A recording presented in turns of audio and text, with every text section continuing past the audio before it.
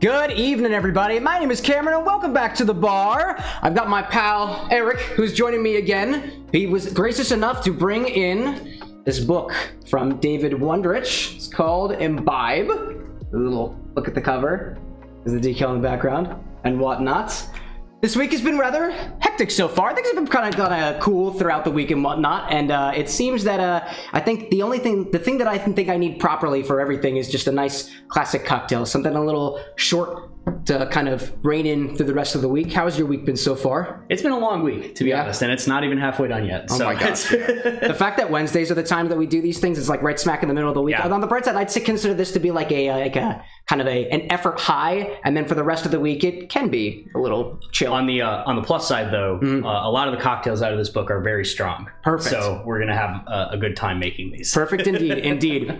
As we've been as you all noticed last week as well, I had a couple of people behind the bar, and I've just kind of been in that feeling to really like bring people more behind the bar. It feels a lot more like pleasant to have people here, so you're not like bartending alone or drinking alone. It's a whole like wonderful thing. Here, step forward a little bit more. I just noticed my lights are not really catching you. Yeah, it's perfect. Better. You're kind of like in the darkness back here. Just kind of try to hide in the shadows. Yeah, it's that side of the bar. It's the dark side versus the lighter side, which has all the fun ingredients and utensils. So what do we got in store for us this evening? Yeah, so we're going to be going through several recipes out of Imbibe, which is an amazing book by David Wondrich. The last time I was on the stream, which is for the charity stream. For the charity stream, yeah. The 24-hour stream. We went through a couple of recipes out of Punch, which is one of David Wondrich's other books. That book focuses a lot more on the history of Punch. You guys saw us make the Philadelphia Fish House Punch. I know Cameron and company drank that for like several weeks afterwards. It kept in the fridge so well, and I would say, dare I even say, it actually tasted better like a week after we made it. I was telling him before that I made that Fish House Punch for New Year's a few years ago.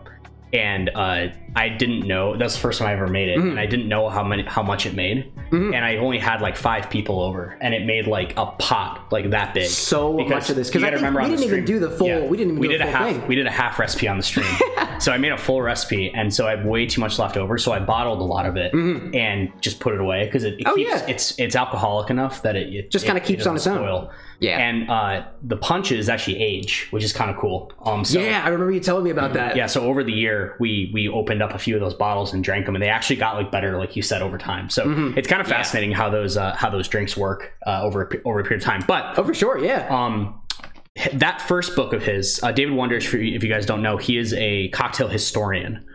So he has done a ton of research into the development. Yeah, he's a wild looking guy too. He has a really nice beard and goatee. Check out this guy. Yeah, see if you can get that in there. He's a good looking guy. What a guy! He also is on the most common orange bitters that you can buy. He's on the bottle for it. Oh, is he really? Yeah, because he was the one that kind of got orange bitters to be popular. I guess Angostura isn't. Yeah, so it's not Angostura. It's not Angostura. It's got to be a different one, right? Yeah, it's Regan's orange bitters. So that was the first big orange bitters that was released because of this book. Because there's a lot of ingredient, and we'll talk about this in a little bit, but there's a lot of ingredients in this book that used to be very difficult to get when this was published back in about 2007-ish. And back then there was a lot of ingredients, which we'll talk about, that were like impossible to find. Oh yeah. And he actually started moving the momentum to getting more people to use these old ingredients in were some of the older ingredients things like, let's say, like maraschino or like absinthe and stuff, or rye whiskey? So it was I'm like just guessing here. It would have been like, it was like specific rums. Like Jamaican rums. I know he's mentioned Smith and Cross in here. Smith and Cross. Yeah, so Smith and Cross was actually a brand that he helped prop up with. Oh, that's cool, actually. So, yeah, so we'll talk about that more as we go through. Yeah, but there's a lot of great stuff. It's really interesting to think, like, I for some reason hold like Imbibe in particular, Imbibe and Punch in this area of my mind where I feel like it's a lot older a book than it actually is. Like when I asked you earlier, like when this book was from, it was like, oh, 2007, and I was like, really?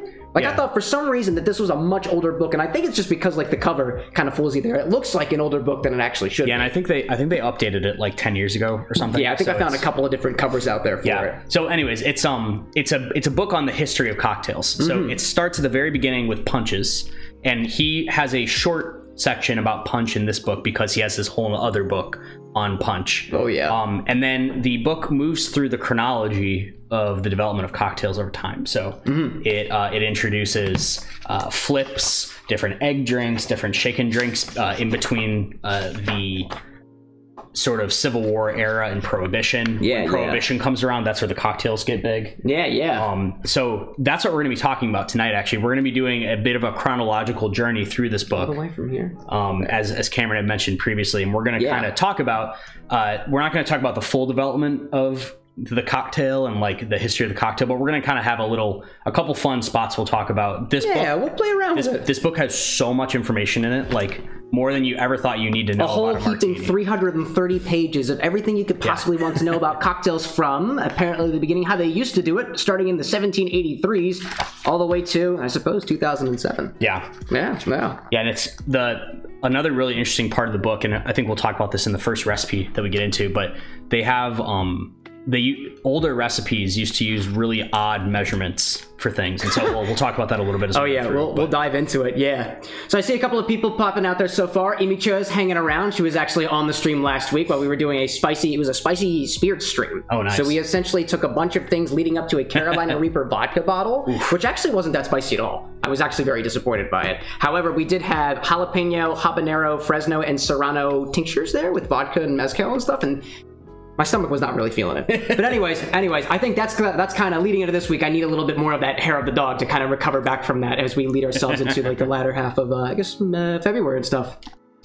All right, so Imbibe, just to read the full cover for those who aren't initiated in this. Imbibe, spelled with the exclamation point, from absinthe cocktail to whiskey smash, a salute in stories and drinks to Professor Gerry Thomas, pioneer of the American bar. And Gerry Thomas was another actual cocktail bartender who I think perpetuated a lot of the drinks that we kind of see in the book, right? Yeah. David Wondrich being more the historian, covering kind of where I guess Gerry Thomas has left his mark, and other famous bartenders as well, I assume. Yeah, so Gerry Thomas was like one of the first big well-known bartenders back in the mid 1800s. I think Gerry. Oh wait, I was gonna say I thought Gerry Thomas had like a book that has like the classic image of like the bartender like pouring up from way up here, but I noticed that that's the front of this book has that. Yes, so I might just be thinking of like a bigger earlier iteration of this book. Gerry Thomas was one of the first bartenders to like write out the recipes and like try to codify the process. Really? Okay. So the bartending existed a lot within that period of time, like around like antebellum. Oh yeah, America. Yeah. Before the Civil War, let's talk about this for just a sec, because I think this is where our first drink will come in. So the brief commentary on punches, right? Yeah. So punches were for a very long time, like you go all the way back to the 1500s. That was the primary way that people had alcoholic beverages, aside from just having wine, because large batches of cocktail. Exactly. Punches. Yeah. So you'd either have like cognac or brandy by itself is like one drink that they used to have all the time. Wine's always been around for forever. Oh yeah. But in terms of a mixed drink, what they would do is similar to what we did on our stream. You get a big bowl, you make a very large batch of a very acidic drink. So there's a lot of citric acid, citrus and stuff in there. So you have like lemons and limes. There's a lot of sugar in punches. I think I recall we added like a bunch of sugar to it. I'm pretty sure. Oh yeah, it's in the smaller recipe we made, which it still had like almost a cup of sugar in it. Oh my gosh, yeah. And then you add your spirit. Yeah. And then the idea with that is you have your big bowl and you can scoop, a drink out for everybody. Oh yeah. It's a very communal type of activity. Very much is. Especially if you have a punch bowl big enough to actually serve all of the people there. Right. So that was very big all the way up until about antebellum America. Can you remind us around like what year or century the antebellum was? That would be like 1820s to like the Civil War. Nice. So 1820, 1860. You can just say like early 1800s. Like first half of the 19th century. And interestingly, one of the reasons that punches started to fall out of favor was because the types of alcohols that were primarily made in the United States. A lot of brandies and cognacs and stuff, right? Or no, it's more like whiskey. Right? Okay. Because whiskey, I keep thinking like Applejack and stuff early on. Applejack's also a whiskey though, basically, right? It's just made. Okay. Like Applejack's not really a brandy because it's a lot stronger alcohol. Yeah. So you have like Applejack and whiskey are like the primary two big Mm-hmm. And then gin also was pretty big. Interesting. In the United States. I honestly know nothing about it, especially when it comes to like the more historical aspect of like spirits and whatnot. I have absolutely no visibility on. Yeah, so this is actually quite fascinating. Yeah, none of those really go into punches very well. So there was a push in that period of time to start making some more single serving drinks with these smaller stuff, right? With these more powerful, because like brandy and cognac are not as strong as like whiskey and stuff is. Yeah, right? So that you needed to make smaller drinks so people wouldn't get blitzed, drinking totally big communal drinks. And even flipping through some of the recipes that we're going over this evening, it seems that a lot of them. So this book is kind of styled in such a way that they kind of give the David Wondrich gives like the original ratios for the cocktail as it would be found like in I guess the history books and stuff, and then like kind of a different interpretation, something that's a little more balanced, especially in terms of a lot of the higher proof spirits that's going in. So he really likes to talk about the verbatim, what was written in like the 1860 something recipe, right? Yeah, he actually puts that in the book,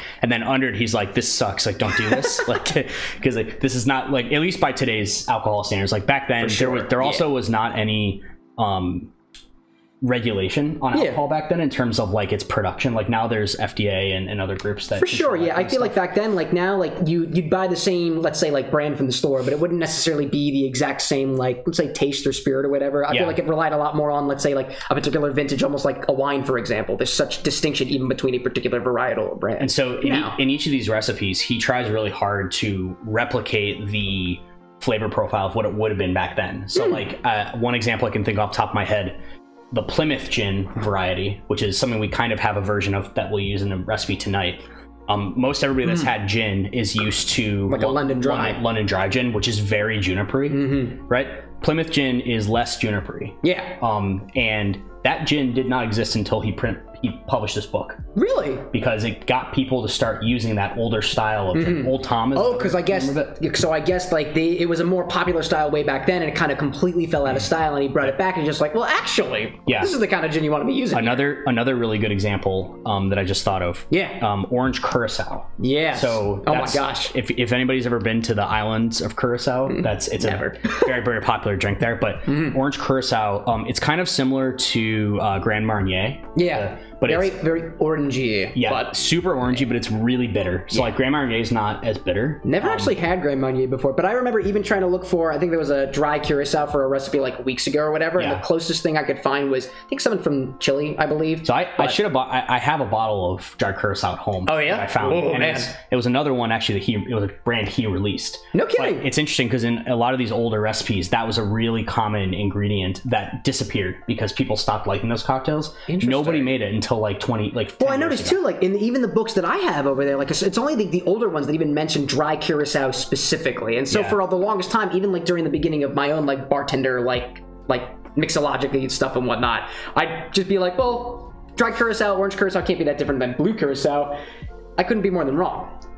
Amy Chow's like, I've been so good to Curacao. Yeah, cool. I actually been to the island before. It's pretty amazing. It's like do more traveling. Highly recommended island to go to. It's very close to the coast of Venezuela though. So yeah, something you have to worry about. But to finish this comment before we start on the recipes, there are a lot of ingredients that used to be used back in the day that taste different now, and so he tries to make an effort to get it to taste as similar to the original version as possible with the ingredients we currently have. So in some circumstances that means we have to substitute things out. I know like there's one recipe in there where he wants peach brandy, which when he wrote the book, what didn't exist too much actually. Now there's a lot more peach brandy, kind of like the kind of the stuff that we used for the punch recipe. Yeah, with something a little more like I guess brandy forward as opposed to the peach. I think a heavier one because that was kind of cheap.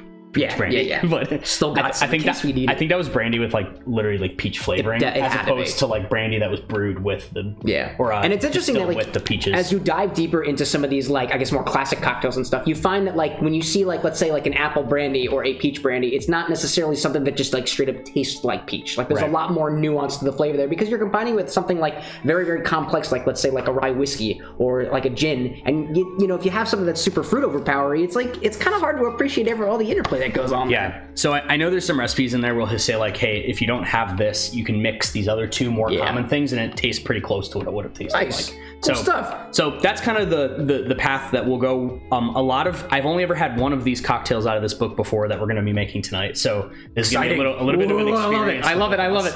We're gonna be trying it on stream. I know there was one I've made like maybe 4 or 5 out of this book. 2 of them I remember making. They were like horrendously bad. Cool. But like the way that David put forth. No, like the original. Oh, okay. So I learned at that point, always follow David's direction. He is the oracle. Yeah. Follow David's advice if you want a good drink. So anyways, should we go ahead and get started? I'd love to. All right, so we are going to start at the beginning of our sort of cocktail chronological journey here. Imagine yourself taking it way back before you were even born, back to insert year or 1863. 1863. If you have a proper reference for that, just kind of like sit yourself there. Right in the middle of the Civil War. So we were talking about punches, and we're going to make a punch for our first drink, but we're not going to be making a big bowl. We're going to be making a single serving punch. Small little cocktail sizes. And an interesting thing about punches that I think we talked about on the stream last time is a lot of institutions and like clubs have their own punch recipe, right? The Philadelphia Fish House, I assume, yes, being one such institution, made their own punch. This recipe comes from General Burnside, General Ambrose Burnside, who was a Civil War general that lost at Fredericksburg and subsequently perished? He didn't. No, he didn't perish, but he got fired. Oh man, he was the one leading it. And they were like, "You did a pretty bang up job there, General." Yeah, he did not have a fantastic war, but. You win some, you lose some. Not Jerry Thomas. I'm sorry. David Wondrich found a recipe from his from General Burnside's regiment for a punch recipe that they used to make. And I'm going to read the intro to this quickly for you guys, just so you can hear it. So, quoth Jerry Thomas in his 1863 portrait gallery. So, quote, because David Wondrich has some funny ways. Quoth the Wondrich. Quoth the Wondrich. This superb drink was forwarded to me by a special messenger from the general. The stolid Ambrose Burnside, whose A to B to C leadership allowed the brainless slaughter of Fredericksburg to unfold, a little bit of politically charged there, was not averse to looking on the wine when it sparkled or the whiskey when it was frisky. A frisky whiskey. So he, as in the words of the Joker, he was a drinker. He was a drinker. Although when it came to drinking, he was no Ulysses Grant. Unfortunately, when it came to fighting, he also was no Grant. This drink is delicious anyway once you cut the orgeat back and let the booze get in and do its work. Oh my gosh. Yeah, seriously. Now, Cam, would you care to read the verbatim recipe? The verbatim recipe says, in a large bar glass, take half a lemon squeezed, indeed, a wine glass, aka 2 ounces, maybe, of brandy, half a wine glass, aka 1 ounce, maybe, of Jamaica rum, not Jamaican, Jamaica rum, and a wine glass, another wine glass, but of a different size, 3/4 of an ounce of orgeat. Fill with hot water, stir well, and grate nutmeg over the top. Sourced from Charles B. Campbell's American Barkeeper, 1867. That is Jerry Thomas, 1863. Yeah. So a couple interesting things to note about this recipe. First is the use of hot water. So we've not done a punch yet with hot water. Not yet, at least. That is actually very reminiscent of a more current drink that most people have heard of, the toddy. The toddy. Hot toddy. Right. Yeah. So this drink is actually going to be pretty similar to a toddy. Interesting. If you think about that, it's whiskey, lemon, some sugar, and basically then hot tea, water. but it's frisky, I guess. It's a frisky kind of tea. Frisky whiskey tea. Oh yeah. Right? So this is the first recipe we're going to come across where it references the wine glass as the size. Now, back in the day, the majority of individuals did not have standardized measuring equipment. That actually didn't really come around until the turn of the century. For one of my closest wine glasses around here. So exactly.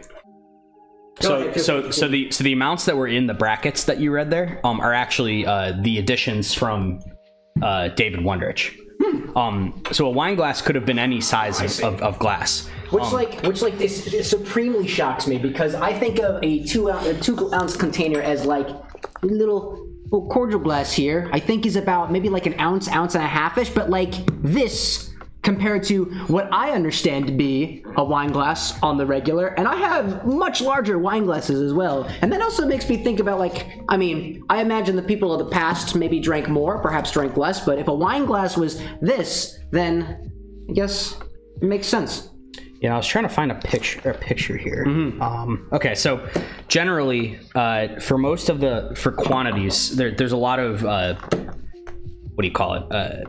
Conversion. Yeah, Transformations. I'm an engineer. I should remember this. But, so there's a lot of. You don't remember your transforms class, man? It's been a long week, like I said. So there's a lot of conversions for these different measurements in the book. Got pints in there, imperials, wine, gills, and jiggers, and ponies, and dashes, and quarts, of course. Yeah. So a wine glass. By today's standards, is basically a 2-ounce jigger now, right? So that's like a one-shot pour nowadays. So that's what a wine glass is. But if you actually look at some of the older pictures, I'm going to put the bookmark in here quickly. If you want to hold this up to our camera here. Absolutely. Here, let me bring our other special camera angle over here, and we can get a little view of this. So this is what the old measurement devices, there you go, used to look like. So something like. It almost looks like, you know what this reminds me of? Is the Holy Grail from Indiana Jones. It does really look like that. It's like it almost looks like a goblet more so than anything else. Yeah, that's very similar to what that cup looks like. Oh yeah. So they used to use that glass, but the whole idea was, before there was a big standardization of measurements and standardization of making cocktails, people just used whatever they had on hand. Yeah. It's actually kind of similar with like cooking. People used to, like, if you had a cup, teaspoon, tablespoon, a cup of something, as opposed to a standard measurement. Like a lot of places, they just had their coffee cups, and that was basically the cup that they drank from and that they measured with. So that's where the cup came from. Yeah, I feel like I definitely read an article recently where people were talking about the various different, like when you say like a cup of coffee, the heck does that mean? And I was most interested in this because my coffee grinder says amount of cups on it, and I was like, I'll grind it for like 8 cups, and it will not make more than like a single cup of coffee. And I'm like, I don't know what you're trying to tell me here. Okay, so whenever it says wine glass, we're basically going to either use 2 ounces, or we're going to see if David Wondrich has a recommendation, because currently, if you read this recipe, it would be 2 ounces of brandy, like a wine glass of brandy, and 2 ounces of Orgeat, and half a wine glass, which would be 1 ounce of Jamaican rum. That is a lot of alcohol for one drink. So I think we're going to cut that, and he does actually have a change that we're going to make. Oh yeah, I mean, going back to the original description, just cut back on the Orgeat a little bit. Let the liquor do its thing. You know, the Orgeat can only do so much. So what we're going to do for this recipe, for the what Jamaican rum are we going to use? The Jamaican rum that I have, I honestly went to the liquor store and tried to find a Smith & Cross if I could find it. But you got a classic Myers rum, that'll work bit of a dark. Yeah, so any dark, like kind of fruit forward rum will work for this. Like Jamaican rum is made with sugarcane usually. Yep. So it's especially sweet. Smith & Cross I've bought. I don't know if you've had Smith & Cross before. Honestly, I've had a lot of rums in my collection, and that stagnated me from going out and buying like the more like noticeable brands and stuff. I think the most unique rum I've had in my collection was probably the Plantation 3-Star, which is written all over. Smith & Cross rum, for any of our listeners, is really funky. That banana funk type of rum. Yeah, it's... banana is a good way to put it, but it's not a banana rum. Like, there's definitely banana rum. For sure. It's more of this like island funkiness to rums. Like, I think if you smell Bacardi, for example, like Bacardi is just like straight lighter fluid smell, pretty much. Very alcoholic. Nothing really. A good Jamaican rum, or like the Smith & Cross style of rum, is very, very pungent in its like funkiness. So there's a lot of smells and flavors going on there. Bringing up the idea of like a very, very funky like rum. I bought. You ever had cachaça before? Oh yeah, cachaça is awesome. And like I bought this out on a whim at the store. This is the blonde cachaça here, and taking a bit of that and smelling it. If I had to recollect what a funky banana would smell like, it's this right here. So that's very similar to what the Smith & Cross rums. This actually might be pretty good to make this with, honestly. Ooh. Here, let me taste a little bit of this. Yeah, go for it. Feel free to grab any of the cordials and stuff. We are working on the fly. Absolutely. During this. The best part of these streams when you have a fellow mixologist on is just kind of exploring things. It's the creative process at work. Thoughts? Ooh. That's very interesting. It is interesting. Let's try it with this first. Yeah, totally. If we don't like it, we'll go to the cachaça. We'll have a couple of these guys. That's really good. You say cachaça first, then the rum? No, the rum first. Rum first? Yeah, because I think this on standby. I think the darkness of it is important. Oh, for sure. All right, Cameron. So I'm going to... That's great in a caipirinha, I will say. Yes. That is excellent. That's a cocktail for another. Oh my goodness, yeah. That is that's not in this book. No. That is a newer. Well, in the grand scheme of cocktails, that is a newer. Relatively newer, as opposed to the we were in like the 1800s or something now. Yeah, like the most recent cocktail we're gonna do tonight is a Gibson martini, which was made back in like the 20s. So stick around for the end for cocktail onions. Yes. Okay, so Cameron, for our ingredients, we're gonna need a lemon. So go ahead and cut that in half. Lemon. I'm gonna reach behind you for this little cutting board here with the big knife.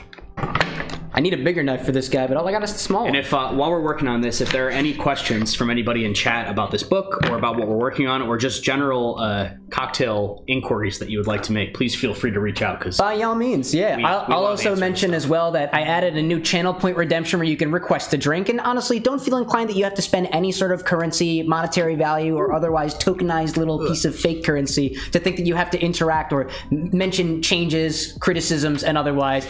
We're a rather open place here. A safe one and an open one, if you were to be so vocabulariously about it. But we've got our half a lemon here. So we're gonna, let me see what we want to do here. Does it call for a particular amount of the lemon, or we just are squeezing the half? It says half a lemon squeezed. So we can get half a lemon squeezed. But he does comment that we should use a half an ounce. Okay. Well, that feels like a little less than half a lemon. I feel like most of the lemons I get are pretty juicy. And then, do you have like a toddy mug or something that we can do this with? I do, yeah. I've got, closest thing I got, actually I only have one toddy mug, so that'll work. Use this guy. Okay, so we're gonna do a half an ounce of lemon. Awesome. Into there. Cool. We're gonna talk about a couple of the other ingredients quickly here. So for the brandy, let's grab a brandy. All right. Just a regular brandy. We don't want anything flavored. Brandy, nothing crazy, no cognacs or anything. Nothing crazy for that. I just picked up this bottle of Korbel the other day. Oh, Korbel will work. Yeah, that's good stuff. So we're gonna do 1.5 ounces of that. Perfect. And then, shall we start pouring within as we cover the other ingredients and stuff? Yeah. Awesome, awesome. Can you hand me one of the lemon squeezers and either jigger you see there?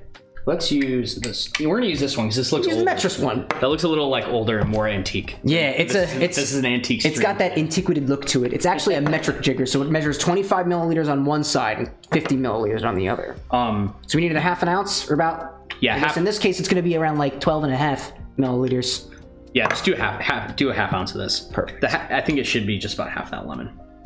I despise this. So while Cameron is working on this, one really interesting ingredient that we're going to be using today, which a lot of people may have not heard of, is orgeat. And Cam, would you like to explain how you made the orgeat? Because that's an ingredient you got to make at home usually. There is a more involved process on making orgeat, or orgeat, as I've been corrected once upon a time. And essentially, it takes any sort of milk, any sort of nut. You can create milk out of this nut, not with actual lactose byproduct, but like you just kind of, you take it, you macerate it into a bunch of water, and you have this kind of pulpy, quote-unquote milky mess. You would strain that out, you'd combine it with some sort of extract and liquor if possible, and a couple of other things. I think in the book Liquid Intelligence by, its name is escaping me, oh my god. Liquid Intelligence, who wrote that again? All these famous bartenders. Yeah, you're putting me. I'll tell you. Oh my gosh! You're putting me on the. I can just go get the book. David Arnold. David Arnold. Yeah, he's the guy. He's the guy. I was like, oh, I'm blanking. But he used a particular combination of, I wouldn't call it chemical, but it has xanthan gum in there, which I was able to find at the store, and this thing called ticoloid, and there's a number associated with it. Yeah. I don't really know. Go ahead and grab it real quick. We can show the viewers what it looks like. We can totally share the recipe there. So orgeat is made from almonds usually. That's the main flavor. Orgeat. It's almost like if you've yes, you can make orgeat yourself. It's actually a lot better if you make it yourself. Oh, for sure. It is a bit of a pain because if you have ever, it's basically like making the equivalent of like almond milk. It's very similar to almond milk in flavor. Oh yeah, for sure. Now I have another book that I use. Where did your thing of it go? Of the orgeat? Oh, it's down here in the fridge. Yeah, I wanted to show what it looked like here. Oh, I see. Where are you? Up on top? On top somewhere. There we go. Got a milky substance. Yes. How do I switch this one? Control numpad 5. Control all the way on the right hand side, and that will switch to the other angle, which we can pull on over. Right. So get a better view of it. This is orgeat. Let me see if I can get a good shot here. Totally. There we go. So again, it's a very sort of milky liquid. You can buy this. Does look like milk at cocktail stores. They make a shelf stable version of this. But as with a lot of these sort of mixing ingredients, it's a lot better if you make them yourself. Sorry, not pomegranate. Grenadine. Grenadine is another thing that is fantastic to make yourself. Amazing. You make it with pomegranate. Yeah, as opposed to the cherry like stuff they put into it. How do I put it back here? Same button combo. I'll hold Control and click 5. Bam. Perfect. Teamwork. But yeah, grenadine is another ingredient that I would highly recommend making yourself, because real grenadine's made with pomegranate juice, not the cherry stuff. And cherry high fructose corn syrup. The hard ingredient to find for grenadine's pomegranate molasses. Oh yeah, and that is luckily, very important. I can find it at the Whole Foods down the street. Yeah, Whole Foods has it because apparently people like putting it in their coffee and stuff. So. Yeah, it's interesting to think that all the very specialty ingredients that I've started to learn about over the course of the past couple of years, it's like I find it I'm on the lookout at the stores, and I often spend a little bit more time in there because I'm like, I just want to look and see what all the weird names are on the aisle. And I had this moment the other day where I saw a word and I was like, wait, I think I recognize this. And I looked into my little cocktail recipe book that I have, and I found the word again. It was called kefir. You ever heard of kefir? Oh yeah. Yeah, and I have this one book that covers a bunch of different kefir drinks and stuff. Yeah, it's like a yogurty fermented type of drink. Very, very yogurt. So what we're gonna do, we're gonna taste this, because I'm a very big fan of tasting all of your ingredients as you're making them, because that's how you get good at being a cocktail and being able to really piece out the different ingredients and stuff. So we're gonna give the orgeat a taste here, and we're gonna give some tasting notes. Oh, that's really good. You did a very good job with that. I will say I took Dave Arnold's recipe. No, I took a cheaty recipe actually. Oh, that's I will say I couldn't find all the special stuff and whatnot, but this has got it's got a good amount of sugar in it. It's got almond milk in it. I think it was almond breeze or whatever, and a little touch of orange blossom water, and of course some amaretto. It's actually some of the sweeter amaretto. I used a Di Serrano last time, which is a little less on the sweet side. Yeah, but I actually really like that is really good. Lazzaroni. That's this bottle here. Yeah, I actually, I was meaning to taste this the other day, and I completely forgot to, and I'm really getting that orange blossom water now. You know, you've come to my house many times, and I've made amaretto sours for the girls a bunch of times. And Lazzaroni this makes amazing. The best amaretto sour. One of these days, we got to do Jeffrey Morgenthaler's amaretto sour on stream one day. I'd love to. You've had my amaretto sours, right? It's Jeffrey Morgenthaler's recipe. Dude, the cocktails that this guy makes at his house completely elevated my understanding of things. Plus, he's got the vocabulary to speak around them. Cam knows what he's doing as well. I think it's a more wider berth. You've definitely more specialized and I wouldn't call it a niche, but you've gotten a little bit deeper into the stuff. I like very powerful cocktails. That's something my flavor profile. My fiance hates those, so I have to make her very sweet cocktails. And so on my side, I'm starting to get more into the more shorter, very alcoholic stuff that has a lot of complexity to it. And it's just I can still taste the alcohol. I'm you probably do. Anna's in the same boat. She likes very sweet things. It offers you another perspective. Okay, so we have the orgeat. That's really good, honestly. That's a really good recipe. I got that recipe from here. What's the next ingredient? I'll grab this other book that I took it from. Brandy is the next thing we're gonna put in. Perfect. I got this from a book called Tiki Drink by Weston and Sharp. Yeah, this is a great on. If I bought this specifically, I had too many rums in my collection. I needed to find something to do with them. Okay, so I actually will go ahead and measure the next one out here. Go for it. So we're gonna do a 1.5 of brandy. Let me just check his. Yes, 1.5 of brandy. So perfect. If you'd like to hold this for me, please. Put that over there. Hold that. Give that a pour for you. The brandy is that? Have I cracked that open yet before? Or is that? Yeah, it's open. Okay, it looks like it. Ugh. All right. That was a part of my first online liquor order. So we're gonna.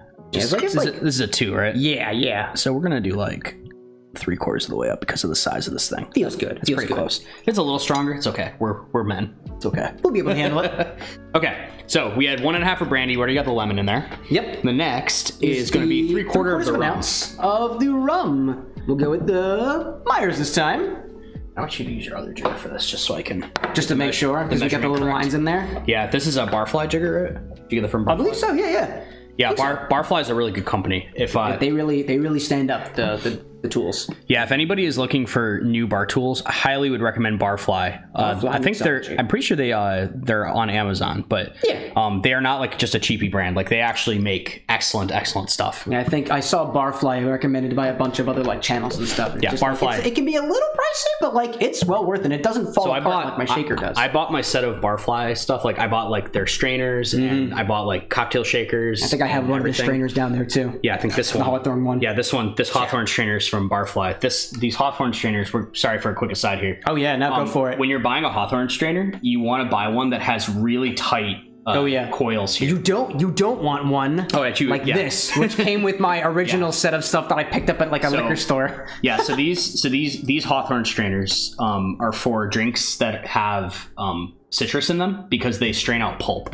So you use these if Pulp you and the seeds. Yeah, exactly. So if you ever squeeze like a lemon into something, or you're using like orange juice or anything like that, you need to strain it with a Hawthorne strainer because it'll get out the seeds and everything. You know, I never actually knew the proper use for one with the larger spring, the spring spaces like that. Yeah. So, well, these are kind of not very useful. That's the whole. There's a very specific case when you can use them. Because these spring ones don't catch very much. So these come in like all the free cocktail kits, or like, you know, here's your 15-piece cocktail kit. Congrats, go wild. The Hawthorne strainers from Barfly and other high-end ones, like they feel way more solid. Like feel the difference between this is like a flimsy piece of like sheet metal, and this thing like actually feels like you could probably hurt somebody with it. Yeah, exactly. And then the really tight coils catch everything, whereas these are like they let everything go through. So oh my gosh! Highly recommend getting a high-end Hawthorne strainer. Your drinks will be way better. I promise. We actually processed a bit of cantaloupe puree the other day, and it caught most of the chunks. Although, you know, it was a little bit more to be desired. The other cool thing I'm going to show. So you almost always use a Hawthorne strainer with a mixing cup, right? So you've shaken this already. You then take your Hawthorne strainer out. One other cool trick that you can do. Push with the finger. Is you can push. So you can gate it off. So there's a spring here. Let's see if I can get this up. Yeah. There's a spring, and you can push and actually stop even more stuff from coming through. And you'll notice too, the little ridge there, it's got a little divot right there. And technically, if you have the technique for it, you can split and pour into 2 different glasses at the same time. Yep. Although I always manage to combine the streams together at the very end, and the technique is still in the works. Okay, that was a quick aside on Hawthorne strainers. Also, one other thing quickly. Oh, hold on. Oh yeah. Oh, sorry. I spoke too soon. This one, do you know what this is called, Cam? Julep strainer. Julep strainers, right? Do you know what these are for? For juleps. They are catching more finer plant particles and stuff, leaves. Yeah, so julep strainers are for cocktails that are only spirits. So basically any stirred cocktail. So I did notice that a lot, especially because I notice a lot of folks will put it right into the stirring glass. It fits right in there. Yeah, so you put it. I'm sorry. You're good. I didn't do anything to stream, did I? No, everything looks good. Yeah. The artifacting is normal. So yeah, sorry, I dropped that on the keyboard. But so the julep strainers fit inside the mixing glasses like this. So you use that for like Manhattans, martinis, any of that. And I think this was only a more recent pickup that I got. More than also saying, I feel like I've seen a Hawthorne strainer where you take the spring out and make stuff like a Ramos Gin Fizz. Oh my god, that's another piece of it too, yeah. You can actually take the spring off of here, and there we go. Yeah. And I have seen cases where you can take this little string and pop it into the shaker container. Although, I've never found, I feel like I've seen people on both sides saying you could do that, or you're like, no, you don't have to. So it's specifically for egg whites. You can put that in and try to get egg whites to froth them more. Froth them up. I am more on the side of you can just froth egg whites really well with good ice. Because I don't think the spring is that necessary, but some bartenders like to do it. It's also kind of showy, like it's a fun, for sure. It's very fun. There's this one guy who's always wearing like the fancy black suit and stuff. He's got a beautiful bar. Well, he'll kind of, it's almost like I think I recall him putting the spring in, doing the shake thing, and like pulling it out with like a fine pair of tweezers so daintily, just like you just whip the shit out of those eggs in there. Yeah. Like. Okay. We need to finish making this cocktail. So we need a half ounce of the orgeat. So we're gonna do that, and then we need hot water. Yes, indeed. I've got some probably hot water over here, or at least it should be warm by this point. Yes, the side of the pan is still hot. That's okay. It doesn't need to be scalding here. Oh yeah. And then just warm enough. How much does it say? It says for the water in his directions. In the instructions, let's cut back the brandy there. Let's suggest cutting it back. I don't actually see any notes about the water. Fill with hot water. So I think we just maybe it's not in there. Look at that. Yeah, just to fill up here. Fill with hot water and stir. Well, we're just gonna kind of fill it on the way up. We'll do a little bit and see how it tastes, and if we need more, we can add more. Yeah. All right. I love the way that's about half. Ooh. And then we're stir that. Yeah. We'll get a nice angle there. If you want to grab one of the bar spoons, and I'll kind of adjust the angle a little bit. Copper here. All right, see if I can. Let me see if I can get a little more leverage here. There we go. That'll be good. Get a nice little stir going on there. There we go. So interestingly, there's a little bit of particulate from the orgeat, I'm guessing. Yeah, I'm trying to think what would be particulate in there. Not really, because I think the recipe only used a bit of. Actually, it might be any of the sugar stuff, kind of. Oh no, totally the lemon juice. Oh, it's gotta be the lemon juice. Yep. Okay, cool. More Than Awesome says, I'm very interested in this orgeat. Oh, it is a... It was really good. We just tasted it a few minutes ago if you didn't see. It's using a very, very good amaretto called Lazzaroni. Yeah, I think... Personally recommended by the both of us. I think the best way I describe the flavor of it is it tastes like almond milk that's sweeter and has more fruity components to it because there's orange blossom water in it. I wouldn't even say that it's even like... Because it's got some amaretto in there, but I wouldn't even say it tastes like too alcoholic either. It's very, very, very mixery. How much is there alcohol in it? Yeah, it's the amaretto. But right, yeah, the amaretto. Yeah. Amaretto is only like 15 or 20%. It's very, it's not high at all. Pretty low. Okay. All right, how much stirage must we do? Yeah, I think we're good. Perfect. So we can taste it now. So this is General Burnside's favorite punch. Absolutely. We're tasting. You want to pour it in a couple glasses here? Yeah, we'll put this kettle to the side and see. Here, give me a little bit there. You can use that one. Sure. So once again, I've never tried this drink. We're trying it for the first time on stream here. Go back to here. Push that. Cheers, my friend. This way. General, what's his name? General Burnside. General Burnside, because the drink's hot. Burn. This is actually really good. Woo! It's really good. Oh yeah. Oh, for sure. The first thing I'm getting is I taste the brandy. I taste the hot, alcohol-y brandy, and then the lemon. Yeah, it's excellent. So it's that tastes very similar to a hot toddy, honestly.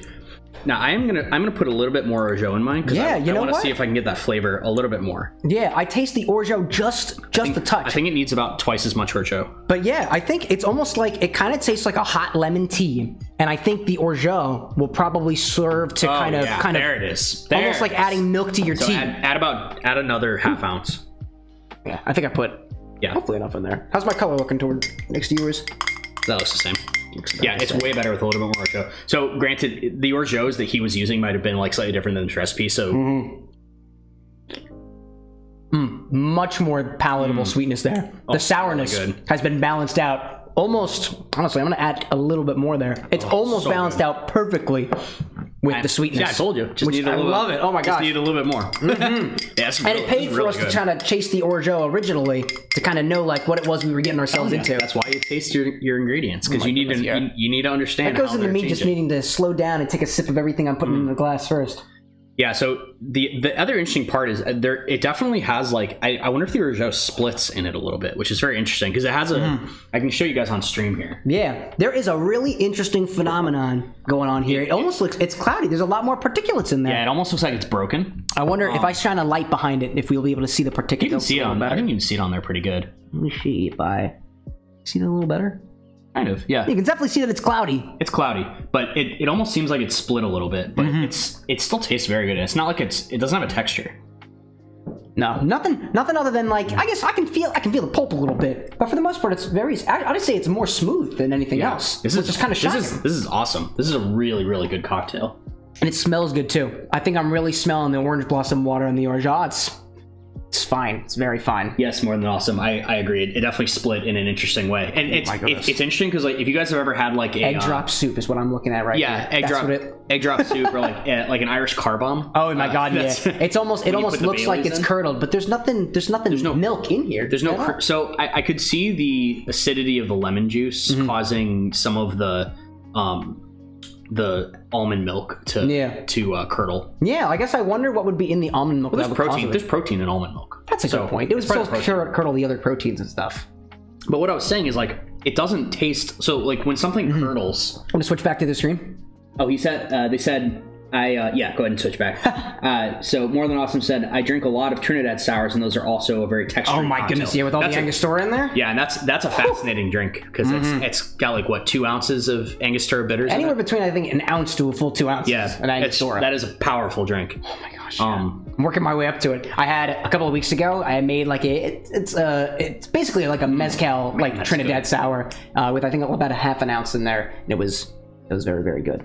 The other thing I would be curious about is if you change the order that you put these ingredients in. So if you if you add the orgeat last, that may stop it from splitting. Yeah, maybe. Because we did add it straight to the lemon juice, so that there was a acidity may have bit of a very powerful gradient there. Difference between it still doesn't taste bad at all. Like honestly, it doesn't even have like all that much of a texture. I think. And it's interesting in particular. I'm not big on the sour stuff, but the orgeat, like you are able to add it in such a way that it really, really, really balances the whole thing out. That was a great cocktail.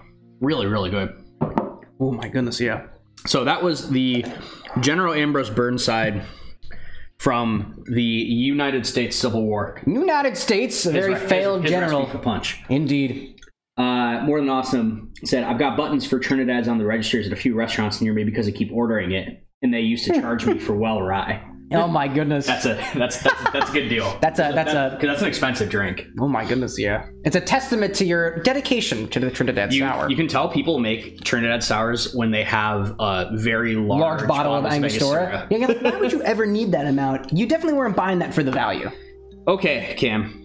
I think we're ready. Do you have any more thoughts on the punch? I think we've done a lot of punch the last couple of months. The thing that I think I like the most about this particular punch is it's like somehow lemon juice has been combined in such a way where it goes down smooth. And I don't mean smooth like because I got my acid thing going on. It's not like smooth back there as in like a lack of a burn or anything. It's just like on the tongue. The mouthfeel is like it's creamy. And like I love that about it. And it's definitely the orgeat. Yeah. And I think that don't make very often. That was a good lesson too in like being able to adapt your cocktail after you make it. Because like when we first tried that, it was too acidic. It was pretty boozy too. Well, and it still kind of is. Boozy's okay. Oh yeah. Oh yeah, I'm feeling it right now. But it's warm. It's warm in all different ways. Boozy is okay, but acidic, you need to make sure it's balanced with sweetness. So you can either add syrup, or you can add like something like orgeat that has sweetness in it. But don't be afraid to add a little bit more of an ingredient to a cocktail after you've made it. Yeah, especially if you know like kind of what your preferences are. If you know you're not much of a sour person, add a bit of simple syrup in there. It'll make the experience more pleasant for everybody. For you, because it'll taste better, and for the other folks, because they won't have to look at your face going like, you know? So, Cam, how's David Wondrich doing so far? Well, so far it's 1 out of 1. He's winning. He's winning. Fantastic. That's right. Well, I believe we need to change the name of the cocktail because we're moving on to something completely different. We say completely different, or it's in the chronology of cocktail history here. So let's see. You want to pop that? The next one we've got is what we call it drum roll. Would we call it an improved cocktail? Would we call it just the cocktail plus, or what would be the best way of referring to this particular cocktail? So we're going to be making Gerry Thomas's improved cocktail. Okay. Now this is a recipe from I believe 1874, 1876. I was close. We're making our way further up the timeline. Further up the timeline. So, a brief aside, we're not going to go over the whole history of quote-unquote the cocktail on the stream because David Wondrich wrote like an entire probably 25-page chapter on where the word cocktail came from.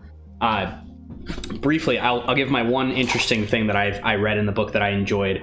The cocktail first appeared in the lexicon of the United States in 1803 from a newspaper from New Hampshire that talked about their husband drinking many glasses of quote-unquote cocktail before they went to bed to knock them out. So kind of funny aside, but basically the story to summarize of where the cocktail came from is, like I had said, there's a lot of spirits in the United States that did not fit the bill for these more classic drinks, and the people were also kind of getting sick of those more classic drinks.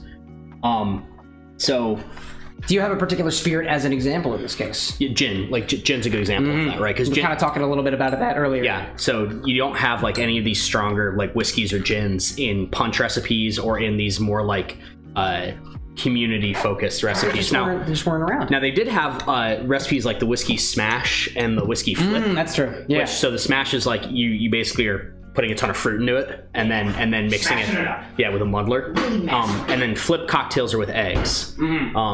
And those are actually kind of getting popular again, but the flip ones? Yeah, or the egg ones. Flip. Well, that's what it is. A flip is an egg. Two in the same. So those have been kind of getting popular. More Than Awesome saying he's got the big Ango bottle and taking the stopper from, and hoping this improved that it was a Sazerac, an old-fashioned and a so old-fashioned had a baby. Well, so it's just depending on the ingredients inside. Yeah, we actually going to be talking about the improved cocktail and also the Sazerac. This was your cordial, right? We'll save that for other tastings. That's my Orgeat glass. Good stuff. So, yes, so basically back in the day, there was a desire to want to drink these stronger spirits in more individualized drinks, as opposed to them being more in the large portion where you have to share them with everybody. What if you just wanted one for your own? And then the other piece to it was if you imbibed in those types of hard alcohols, you were generally viewed as like a drunk because people couldn't. Can you drink whiskey straight? What is wrong with you?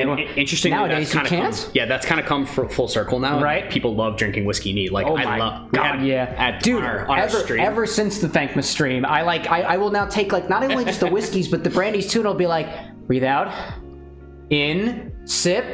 Yeah. It's a game changer. It really that whole segment that we did blew your mind so much. I'm still amazed by it, even today. Yeah, that was fun. It's important to take those lessons and run with them so that you can blow the mind of somebody else. We can do that on another stream sometimes. That was a lot of fun. Dude, an entire just whiskey tasting stream? Oh, that'd be fun. I need a budget for that. I got a few bottles at home. Yeah? I think if we pool our resources, what I've been doing is I've been trying to buy a little bit more every month and trying to broaden my horizons. So instead of having a single bottle of Rittenhouse Rye, I've got 3 bottles of what you could consider to be grain alcohol. Yeah. That's how it goes.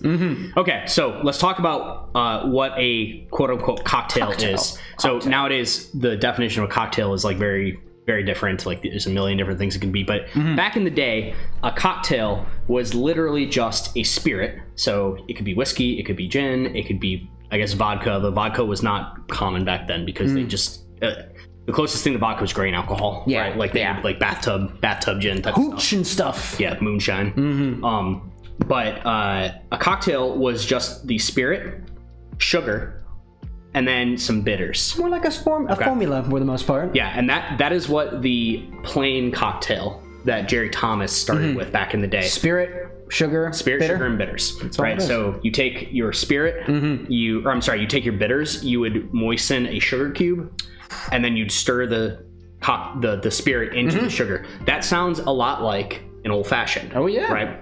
Which is an evolution of the cocktail? Or diversion from it? It's an evolution of it, right? So the OG cocktail, again, this is not a specific spirit. This is just literally any spirit. You put sugar into it and then bitters. And that's all. That's the beauty of it. And the idea is you're trying to make something that's more palatable so you don't, overdrink. It's something you can enjoy. Yeah. But it's also something that tastes good. Totally, too. Yeah. So that is what the original... quote unquote the plain cocktail came from. There's 3 cocktails to lead up to the improved cocktail, okay? So that's number 1. Number 2 is what they call the fancy cocktail, okay? Fancy. Now, in the old day, and this is all from David Wondrich's book, so again, if you guys want more information on this, I'm going to give a brief summary because we have a lot to get to tonight. I don't think there's a single serious cocktail mixologist out there who is on the airwaves that doesn't at least mention in passing Imbibe, but in bold text as opposed to otherwise. You can't ignore this book. Yeah, it's an amazing book. If you guys like anything related to cocktails, this is just a fascinating book. It won a James Beard Award, and not that many cocktail books win James Beard Awards. That's a James Beard Award. That's the cookbook of the year. Oh damn! Okay. The James Beard Awards are for the best restaurants and the best cookbooks. Oh, okay. So it's a big. Eric here is not just a mixologist, but also a very prolific cook as well in the home. Cam has gotten to eat a lot of my food. God, we went over at his place for Friendsgiving for Thanksgiving. It was probably some of the, I'm not even kidding, some of the best food I've ever eaten. I still feel those green beans with the pomegranate in my mouth, with the mustard seed. Yeah, those turned out amazing. Those turned out really good. Oh yeah. Okay, so we have the plain cocktail. Now the fancy cocktail is exactly the same as the plain cocktail, so it's spirit, bitters, and sugar. But they started adding another strong aperitif to it, basically. So the original one that they added for the fancy cocktail was dry curacao. Oh yeah, So not maraschino. Yes, that's where we're going to get to with the improved cocktail. So dry curacao. Now, what is dry curacao? Do you know what dry curacao is? To my knowledge, you take the orange, the bitter curacao oranges, and you distill it, I guess. Yeah, is what I imagine. Yeah, it's a distillate made from Seville oranges, which is that's the type of the orange that's on the island of Curacao. And I'm trying to remember. I actually don't remember off the top of my head how they got there. They're not native to it. It's like I don't think so. I think they're more, I guess, more north there. Well, I think in Europe. Yeah, I think it was some European, group brought them. Yeah, I don't remember where. It might have been Italy. Has like the really bitter orange stuff. I guess Campari, Italy makes sense. Yeah, orange. I mean, that's not Seville. Seville orange sounds Spanish to me, but I don't know that 100%. If anybody in chat knows, that would actually be nice to know. Like the origins of the oranges. But like I was saying earlier, dry curacao is really similar to like Grand Marnier, which most everybody has had. It's also it's also in the same. You had triple sec. I have that. Yeah. Do you have the Grand Marnier here? I don't have Grand Marnier. I have triple sec. However, it's like your decoy stuff, and like this is not the right reference. Yeah, that's powerful stuff. So it has the right smell, actually. Does it actually? Yeah. In terms of the smell. So that will taste similar, but it doesn't have the drying effect. I feel that. What's going on, Rice-A-Roni? Info: Seville oranges are transplanted on Curacao from Spain in 1527. Did not thrive in the arid climate and soil of the southern Korean island. Ooh, so it was Spanish. Yeah, it was Spanish. That's way far back too. So does that mean that those oranges did not survive though? That's interesting because I know on the island they have a special orange tree that they make the curacao from. I wonder if it's like some off genus from it that's kind of acclimated to the area. Yeah, it could be. Yeah, that's interesting. Anyways, thank you for looking that up. I Thanks, Rice-A-Roni. At least I was right that it was Spain. Yeah. If we guess enough, we'll eventually triangulate around the proper point. So anyways, dry curacao, it tastes very similar to Grand Marnier, but it's not as sweet, and it has a drying effect similar to like a really dry white wine. Curacao. Yeah, so if you think of like a really dry red or white wine, like that effect you get on your palate. Interesting. It's all the tannins and stuff in there, I suppose. Do we know if we take them from like the peels of the orange? Because I can imagine, or maybe even the pith on the inside. That's kind of dry. I don't know. I honestly I know persimmons are a very, very tannin, very dry fruit in the right conditions. So I wonder if the Seville oranges are similar in that regard. I've never tried them before. Says they did survive, but they had to become acclimated to the arid climate. Makes sense. There we go. Okay. There we go. So I wasn't wrong. Evolution, baby. Yep. Okay. Cool. So that was the fancy cocktail. So that was kind of the next version that the bartenders started to do. Evolving from just spirit plus sugar cube or sugar otherwise plus bitter, we are now sugar plus bitter cube plus spirit plus something else, some other addition. In this case, a dry curacao. And so that brings us to the improved brandy, gin, or whiskey cocktails. That's the three spirits that we're kind of looking at for this. Now, I'm going to read you just the first paragraph to this. There's a very long commentary about this cocktail, but I think this first paragraph summarizes this cocktail very well. Among the drinks in the groundbreaking 1876 appendix to Jerry Thomas's book, which is Jerry Thomas was the original bartender that started writing down a lot of recipes. He kind of like made bartending a profession. Yeah. He was kind of like the guy that wrote it all down, and like he's known as the father of bartending. It reminds me a lot of just the way that music like wasn't written down for a long time until like I guess like I'm very bad with my music history, but it's when they made the staff and stuff like that. Yeah. Now we finally have a means to be able to like kind of share the knowledge with each other in terms of measurements and exact quantities. So in that appendix, there were improved versions of the three standard cocktails, which is brandy, gin, and whiskey, all sharing the same basic formula. In brief, so this is important, curacao was out, so we're getting rid of the dry curacao. Get that stuff out of here. And bring on the replacing it is maraschino. I'm gonna grab all the base spirits that we have here. And then the option of Angostura was given. So now it doesn't have to just be, I think Peychaud's bitters was one of the more original style of bitters. I got some of that as well. But you also could just have like any brand of bitters that you had. Angostura came onto the scene right around that time. And so they started introducing Angostura into these cocktails. Put the triple sec here as a stand-in for dry curacao. They also talked about adding absinthe. So that's the other big thing we're going to talk about. Oh, cool. So absinthe is also in this cocktail. So the ingredients, I'm going to actually let Cameron read this part because Cameron's reading all of the verbatim recipes tonight. The verbatim recipe from the guide here says using an ordinary bar glass, I don't know what the measurements on that are, 2 dashes of Boker's or Angostura bitters, 3 dashes or about a teaspoon of gum syrup, 2 dashes or half a teaspoon of maraschino, 1 dash or about an eighth of a teaspoon of absinthe, 1 small piece of the yellow rind of a lemon twisted to express the oil, and 1 small wine glass or about 2 ounces of, in square brackets, spirits, which could be, in this case, your whiskey, your cognac, your gin, or I guess technically whatever else you wanted. Yeah, I mean, this formula kind of applies to everything. And then finish off reading that there. Fill glass 1/3 full of shaved ice. Shake well and strain into a fancy cocktail glass. The flavor is improved by moistening the edge of the cocktail glass with a piece of lemon. And that actually is a trick that you guys can still use to this day. Yeah. It's an excellent way to rim a glass too. It's got a nice stickiness to it that'll really keep it. You don't have to do it. I wouldn't actually recommend doing it with a piece of lemon, unless you're going to be rimming the glass. Right. Because that's like the whole point of actually using the juice. If you want to just get the flavor, express the peel and then rub the rim of the glass with the peel because the oils will get on there. But you won't dilute the drink with extra citrus. Yeah, that's like and rimming. Oh my gosh! Like I think I didn't really believe in the whole like expressing the oils over the top of the drink to more or less transform it. But I've been doing that a lot recently, and it's so interesting to be able to now pick out the difference between like I just spritzed some lime oil on it, or lemon oil, or orange oil, and being like, wow, this really kind of changed like the entry into the cocktail itself. And plus there's a little bit on the rim, so it kind of affects the flavor of the drink as well. Exactly. That's good.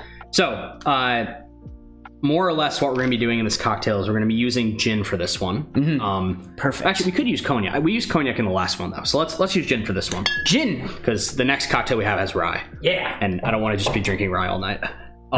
So for a bad time. So we're gonna use Angostura bitters for this one, which we need our bottle of. We got Angostura. Let me go down here, and I'll grab the Pashaw's as well, just in preparation. There's Joe. So we're gonna be using now. Gum syrup is something you can still get nowadays. You can make that, but we're just gonna use simple tonight because it's just a sweetener. Gum syrup has a little bit more texture to it. I did try to see if I could find any syrup de gum or gum arabic or anything at the stores, and I honestly couldn't find that. I eventually want to try because it showed up in quite a couple of the recipes that we're looking at this evening. Yeah. And I was like, I gotta have this in my collection. All right, so I'm gonna read this one off to you, Cam. Perfect. And you can mix while I'm reading this off to you. Will you hand me a jigger, please? Yes, anyone will do. Oh, do I have them over here? Just kidding. I think you have all. I have all of them. There's only 2, and I have both of them. All right, let's pull up the cocktail cam here. All right. So let's see if I can. We're gonna start off. So generally, when you're making a cocktail, this is a good rule of thumb to follow when you're making cocktails at home. You want to start with the cheapest ingredients because you don't want to put your expensive ingredient in because if you screw up early, and then you just gotta toss the whole lot of money out the door. That means the last ingredient we're going to be putting in here is probably the maraschino because tall expensive bottle. Maraschino is an expensive bottle. Yes, I would highly recommend buying a big one. Yeah, I probably should. I think actually in this case the gin that we're using might be the more expensive one here, but I think traditionally, depending on what you're using. So this gin we're using is the Botanist, which is dry. It's technically a dry gin. This is not as dry as London. We tasted like this London before dry? the stream. It's not as dry as Beefeater. Which is that's the London dry that I compare everything else to because I think Beefeater is a fantastic. Beefeater is like some of my first gin that I tried, and I was like, this is very pleasant. It's a really, really good gin for mixing. It's a very neutral palate, but it's still very dry and it's still got good juniper flavor to it. Yeah, absolutely. Holland gin or Plymouth gin is a more commonly known one. Bot is more expensive here than the Lux. It's true. Oh, yeah. I don't remember what I paid for this one. It's been a while. I use it very sparingly, but I think this was a gift from a friend. Yeah, so Plymouth gin is or Holland gin, Old Tom gin, all of these are kind of in the same family. It's like, aside from London dry gins, there's a lot of different flavor profiles of gin that you can get. I got one other gin back here, and it is a Keystone State Favorite Easy Drinking. I don't know what type of gin it is. Let me smell it. Can't really tell. Yeah, so if you can find Plymouth is my favorite version of quote unquote Holland gin. That was actually a gin that didn't really exist until David Wondrich put this book out. Now the Holland is not the same as the dry gin. This is closer to the more Holland gin to Beefeater. I see. But glad I picked it up. Yeah. Anyways, so we're just gonna use this one. You can do this with any gin. Exactly. If you want to be really old-timey official, old-timey antiquated, go for Plymouth brand because Plymouth brand gin does taste really different. I honestly don't remember what they do to make it different, but it's less dry on the back of the palate. Basically, the details of how they get it that way and how they produce and whatnot are far beyond the scope of this particular stream. Yeah, and we don't care. So, okay, so we're gonna start with some bitters.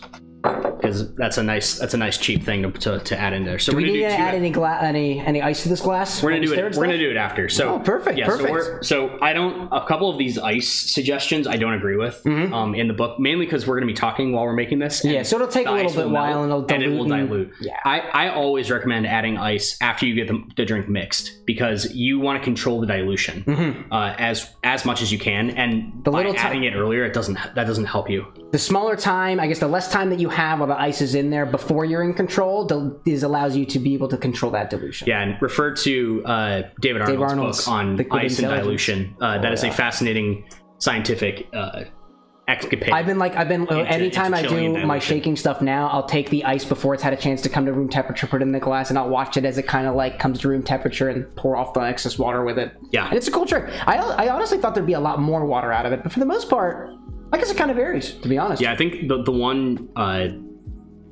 side note with that technique is you have to have it completely submerged. Yeah. Because if you have it in the air, there'll be ice that melts on the top too at a different speed. That's true. Yeah. And then that additional water will come off. But that's a different story. Science. Okay, so let's do 2 dashes of Angostura in the bottom there. I usually like to start with bitters whenever I'm making these types of cocktails. 1, 2.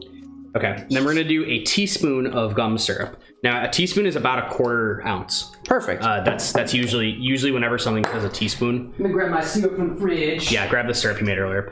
This is a 2-to-1 syrup. I almost always recommend making 2-to-1 simple. And it's in a Campari bottle. Why is it yellow?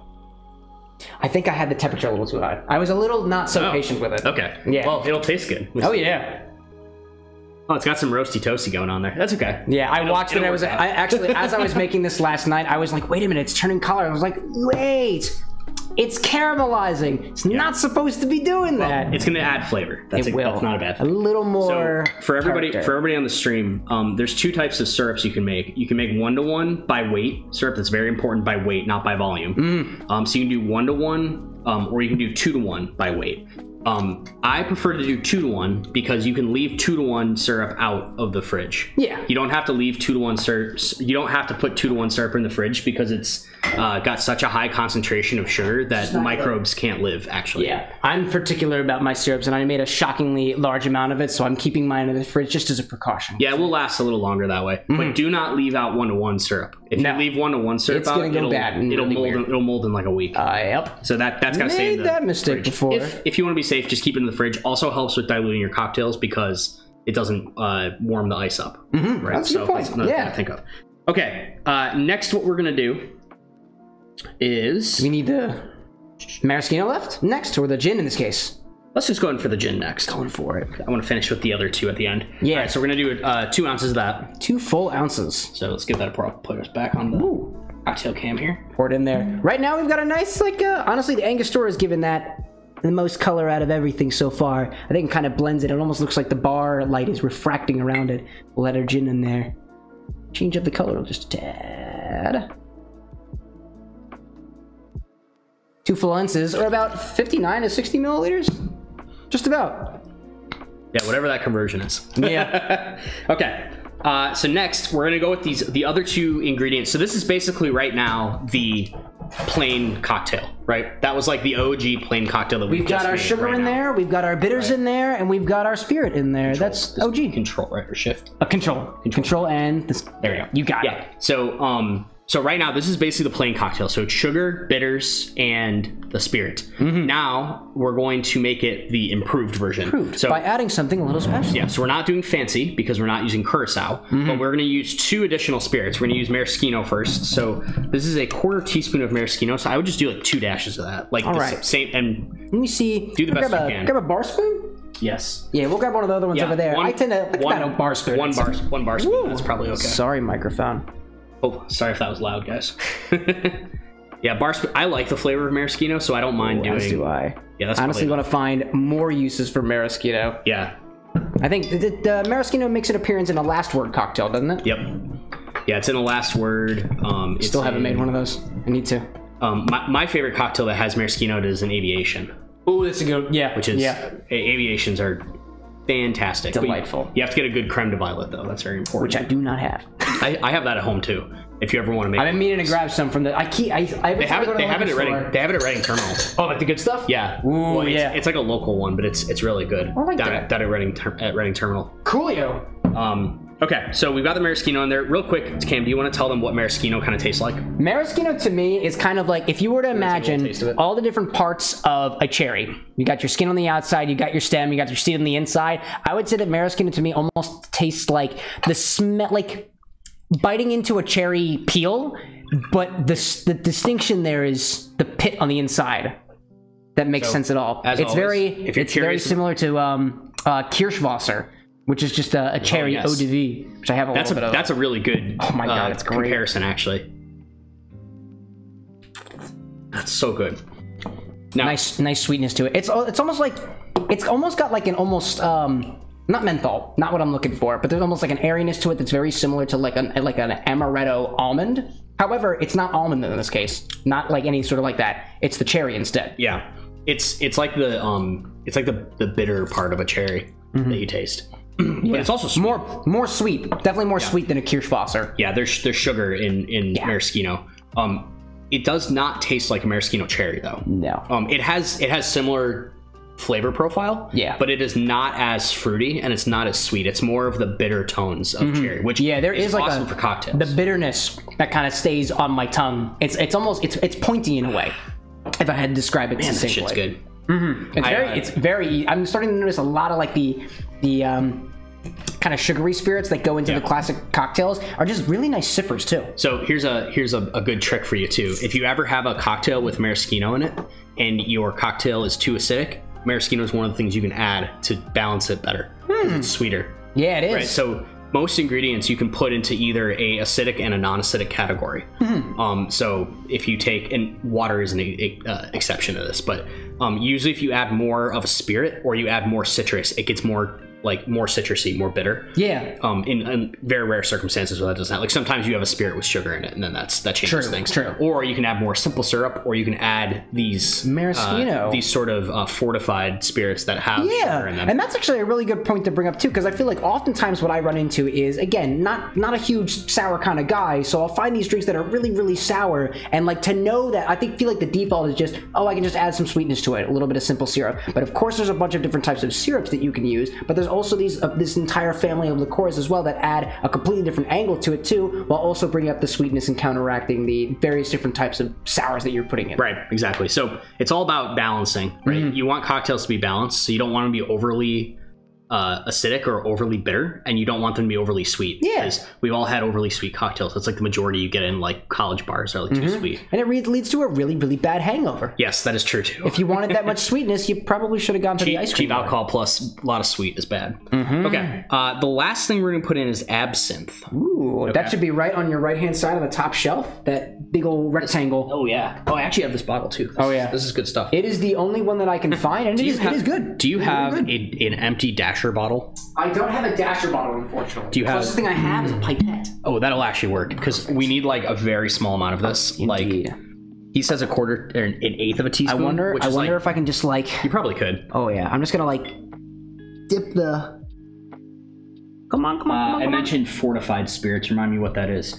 So a fortified spirit is generally a spirit that has sugar added to it. Yeah, oftentimes I think you would consider like a vermouth as like a fortified wine, not a spirit in this case, but you can fortify it and provide like almost more sugar to give more fuel for it doesn't have to just be sugar. So vermouth is a good example. So like vermouth is fortified with like additional botanicals and flavorings and stuff. Port wine is actually technically a fortified wine too, because it has sugar added to it. Port, sherry, and Madeira. Yeah, all of those dessert wines are technically fortified wines. Yeah, because of the addition of the sugars. Yeah, but it's basically, to answer your question, to answer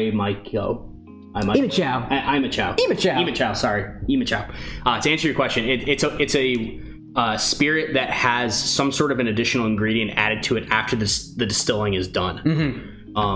So you could even technically like that apple pie moonshine that you can buy, where they distill it, and they distill it and then they mix it with. So that by itself is not fortified, but a lot of times they'll add additional stuff to it. Yeah, and I think the original, I guess the idea behind the fortification, I think from what I've read is like when you would fortify the wines and stuff, it's to make sure that they could last the journey across the ocean if they were trying to make the trip there. But I suppose like if you're fortifying things otherwise, I don't know if there's more reason there aside from just it tastes good or it gives a different characteristic to it. Or to be able to have something that's like high booze, but also got a noticeable sweetness to it. Yeah, I think port wine is like one of the best examples of a fortified like drink. Like, so it's a fortified wine. Yeah. This is a spirit that has sugar added to it because this does not have this amount of sugar in it after it's done distilling. Yeah. So they have to add sugar to it. I guess I wonder if maraschino is even considered like a liqueur, technically speaking. It is a liqueur. Or a liqueur. Yeah, with supposedly, I don't know if this is a rule, but supposedly the liqueurs have equal to or greater percentage of sugar than it is the alcohol. It does say on the back, delicious on fruit salads, strawberries, raspberries, kiwi, and pineapple. And to be fair, I've definitely had cookies that taste like they've definitely got a little bit of maraschino. All of that sounds good.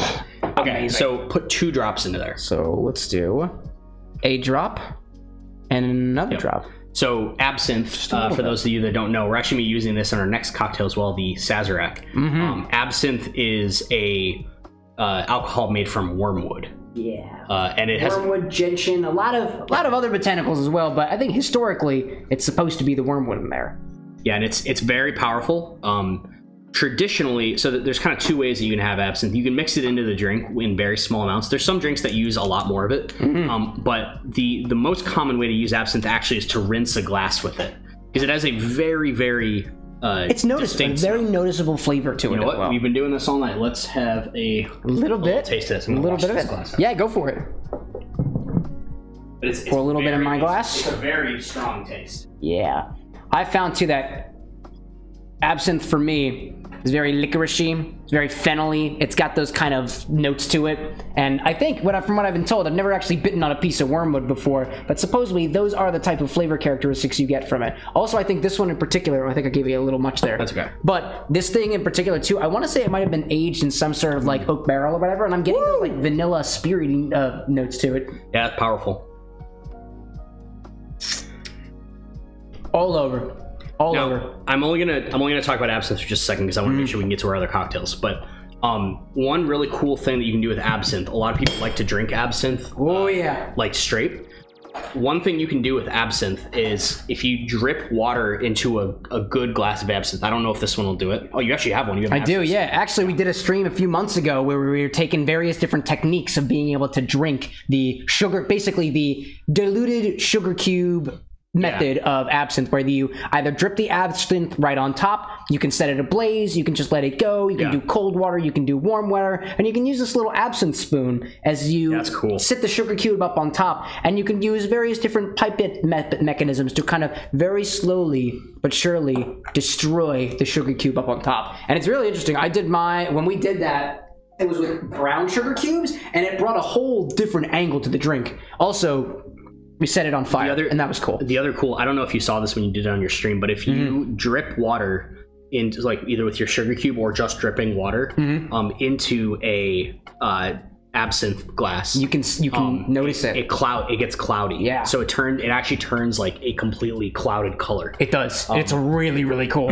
I think I managed to get a couple of nice like up and close zoom shots in that one stream. I don't remember how long ago it was. But in any case, it was very cool. It's very cool. And one other fun fact, you can do that with any spirit that is very viscous like that. So absinthe is kind of viscous. It kind of is. Another one is Sambuca. Oh yeah, actually I got a little bit of Sambuca somewhere around here too. So Sambuca does the exact same thing. So if you drip water into Sambuca, it turns like blue. That's cool. I didn't know that. It's a clear alcohol by itself, but the emulsion breaks once you put it in. It turns. I can attest to the viscosity of absinthe. I had a keyboard that used to attach to my computer over here, and during a completely separate recording of something completely unrelated to that particular stream, I got absinthe literally all over the keyboard. The keyboard does not work anymore. All right, it's on the floor somewhere. Let's stir this one up, huh? I think I will do this one. Absinthe, go away. And then for the glass, what glass would we like to do? Let's see. We should do 2. I've got some nice, like, kind of coupy, kind of porcelain glasses down there. Coops. If you want to go, I like the one second to the far right. These ones looks pretty good. Yeah, I like that one in particular. Let's get 2 of these. So here we go. Both try this. What was this individual? The Green Fairy. Imbibe. Imbibe. Did that answer your question earlier about the fortified spirits? I forgot to follow up on that. Oh yeah, well I think there's probably a good number of spirits out there as well that are also fortified. And then ice, please. Ice. Okay. I'm in a big cube. What kind of cube size are you looking for? I would like a big cube, and I'll crack it. Large cube. I'm a big fan of that. Actually, can you hold the book for just a moment while I go and acquire the cube? Yes. Any other questions on the stream while we are getting ice here? Here is my cube.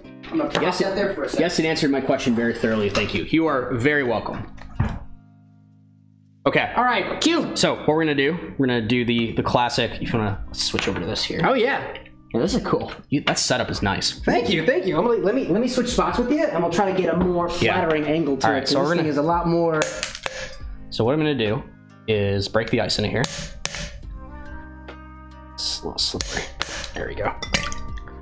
One more crack. Eric's a lot more proficient at cracking ice cubes. I am very afraid, and I often make a mess with it. And if you had to make a recommendation, is it about the force that you hit it with? Because I feel like I always make a mess with it. It's not the force, it is the impulse. So and angle too. It's gotta be important. Well, the long spoon gives you torque. To hit it with, right? And then just as long as you hit it like abruptly, it doesn't have to be really hard, but it's just got to be an abrupt hit. I like doing this because the cubes stay bigger, so you can control the dilution a lot better. You really don't want to use the ice cubes that like come out of your refrigerator because they just dilute the drink way too fast. That's true. And then one way you can test these is to look at the side of the glass, and when the glass starts frosting, that's when it's good. So it's almost there. It's getting close. I also kind of like to use the little knuckle thing. I don't know. I don't know if there's any science in this at all, but I feel like I can feel on the tip of my knuckle when it's just chilled enough, where there's like it's just starting to condensate on the outside. That looks good to me.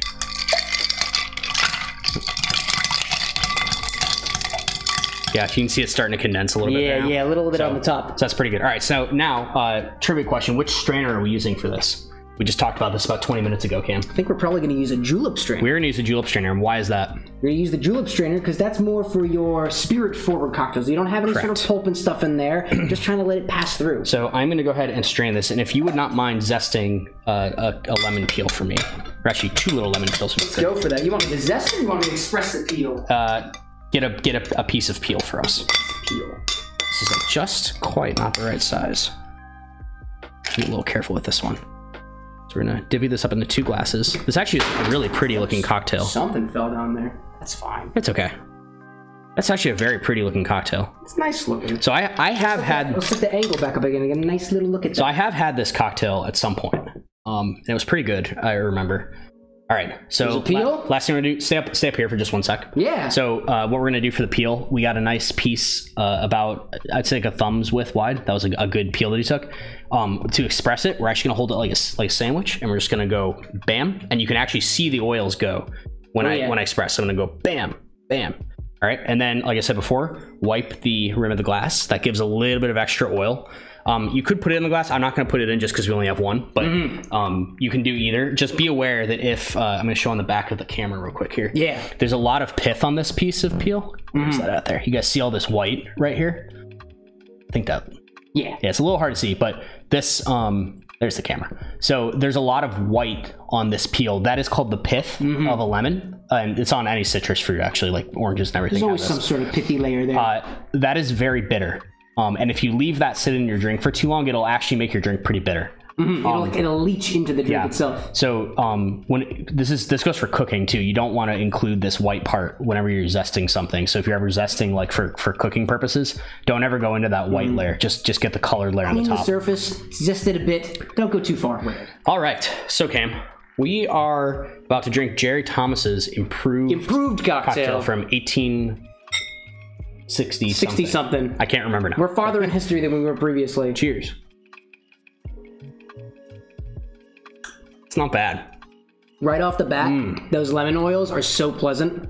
This is actually super interesting because the flavor I'm getting, I honestly thought it would be more maraschino-y, but I think it's actually playing really well with the absinthe there. It's noticeable. It really is. Yeah, and we added the perfect amount of absinthe because you can taste it, but it's not overwhelming. Ooh, yeah. Absinthe is if anybody likes to cook or eat, which is most people in the world like to eat, truffle oil is very similar to absinthe. Really?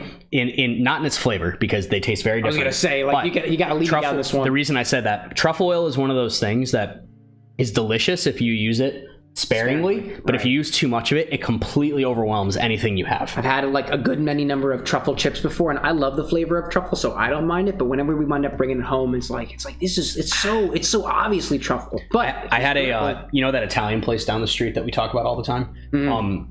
We went there like three weeks ago or 2 weeks ago, and I got a truffle martini there. So it was a martini that had olives that were soaked in like a truffle oil. That sounds good. And it was interesting. It was good, but it was too truffly. Like interesting. It was way too truffly. That's an interesting point there. So they must have taken the olives and put it into the truffle oil. I guess did they use like the brine for the drink as well? They must have, because it was like, otherwise I feel like it tasted like drinking a truffle. Oh my goodness. It was way too strong. Some people are gonna then be like, oh my god, it's the truffle. I'm getting all my money's worth out of it. But this is a cocktail podcast though, so I had to connect it somehow, right? Yeah, of course. But truffle cocktail? Absinthe is that is true what I'm saying. Like, absinthe is something that you need to use sparingly in a cocktail, because otherwise it will only taste like absinthe. Yeah, I mean, you can take there's a couple cocktails out there where you can just use like, let's say, entire ounces and whatnot of the absinthe, but like unless you've got something else that's equally strong and potent balancing it out, it can, to that point, get really overpowering. So another couple notes on this: we chilled it perfectly. Yeah, there's a nice condensation collecting on the side of the glass there. Yeah, and you can show them in your little camera if you want to. Ooh, yeah. I don't know if you'll be able to see it. It's kind of hard to see, but give it a check. It is that we chilled it exactly perfect. Oh yeah. It's cold, but it's not like ice cold. And I think that's the general rule of thumb you want for most of your cocktails. Is like you want them cold, but not ice cold. There's only a few cocktails that you want like legitimately ice cold. And a Negroni is one of them, actually. Yeah, and I think I remember like reading through a little bit of Liquid Intelligence. I think there was a reason for the reason you don't want it super duper. Well, cold suppresses flavors. That was the one. That was the one. If you eat leftovers out of your fridge, they always taste less flavorful and less salty than because the coldness when they're heated. Sapped all the flavor from it. Same thing with salt levels. So if you like drink a cold beverage that is salted, or that has salt in it, it will taste less flavorful than if you have it hot, because salt comes through more when a beverage is hot. I'm thinking of a chilled Gatorade. Yeah, or like soup, or like soup. Soup's a good example too. Like, like cold soup versus hot soup. Like some cold soups are good, but they always taste saltier when they're hotter. And so it's the same thing with drinks. Some flavors get completely lost when they're ice cold. Whiskey is actually a really good example.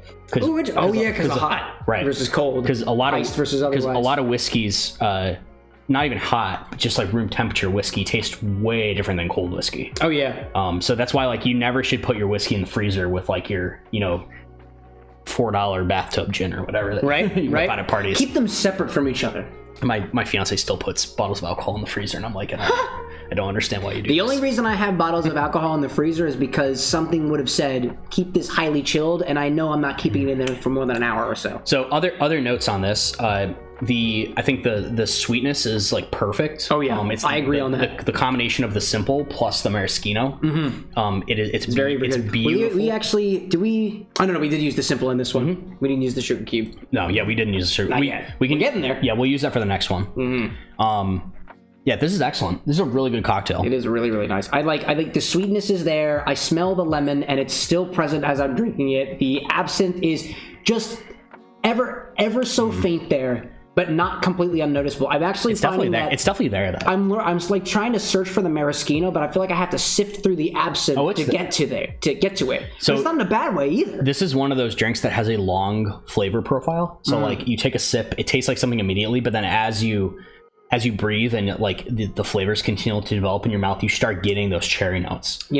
Especially as I kind of put my tongue to the roof of my mouth and put downward, almost like a vacuuming effect, and now up at the top.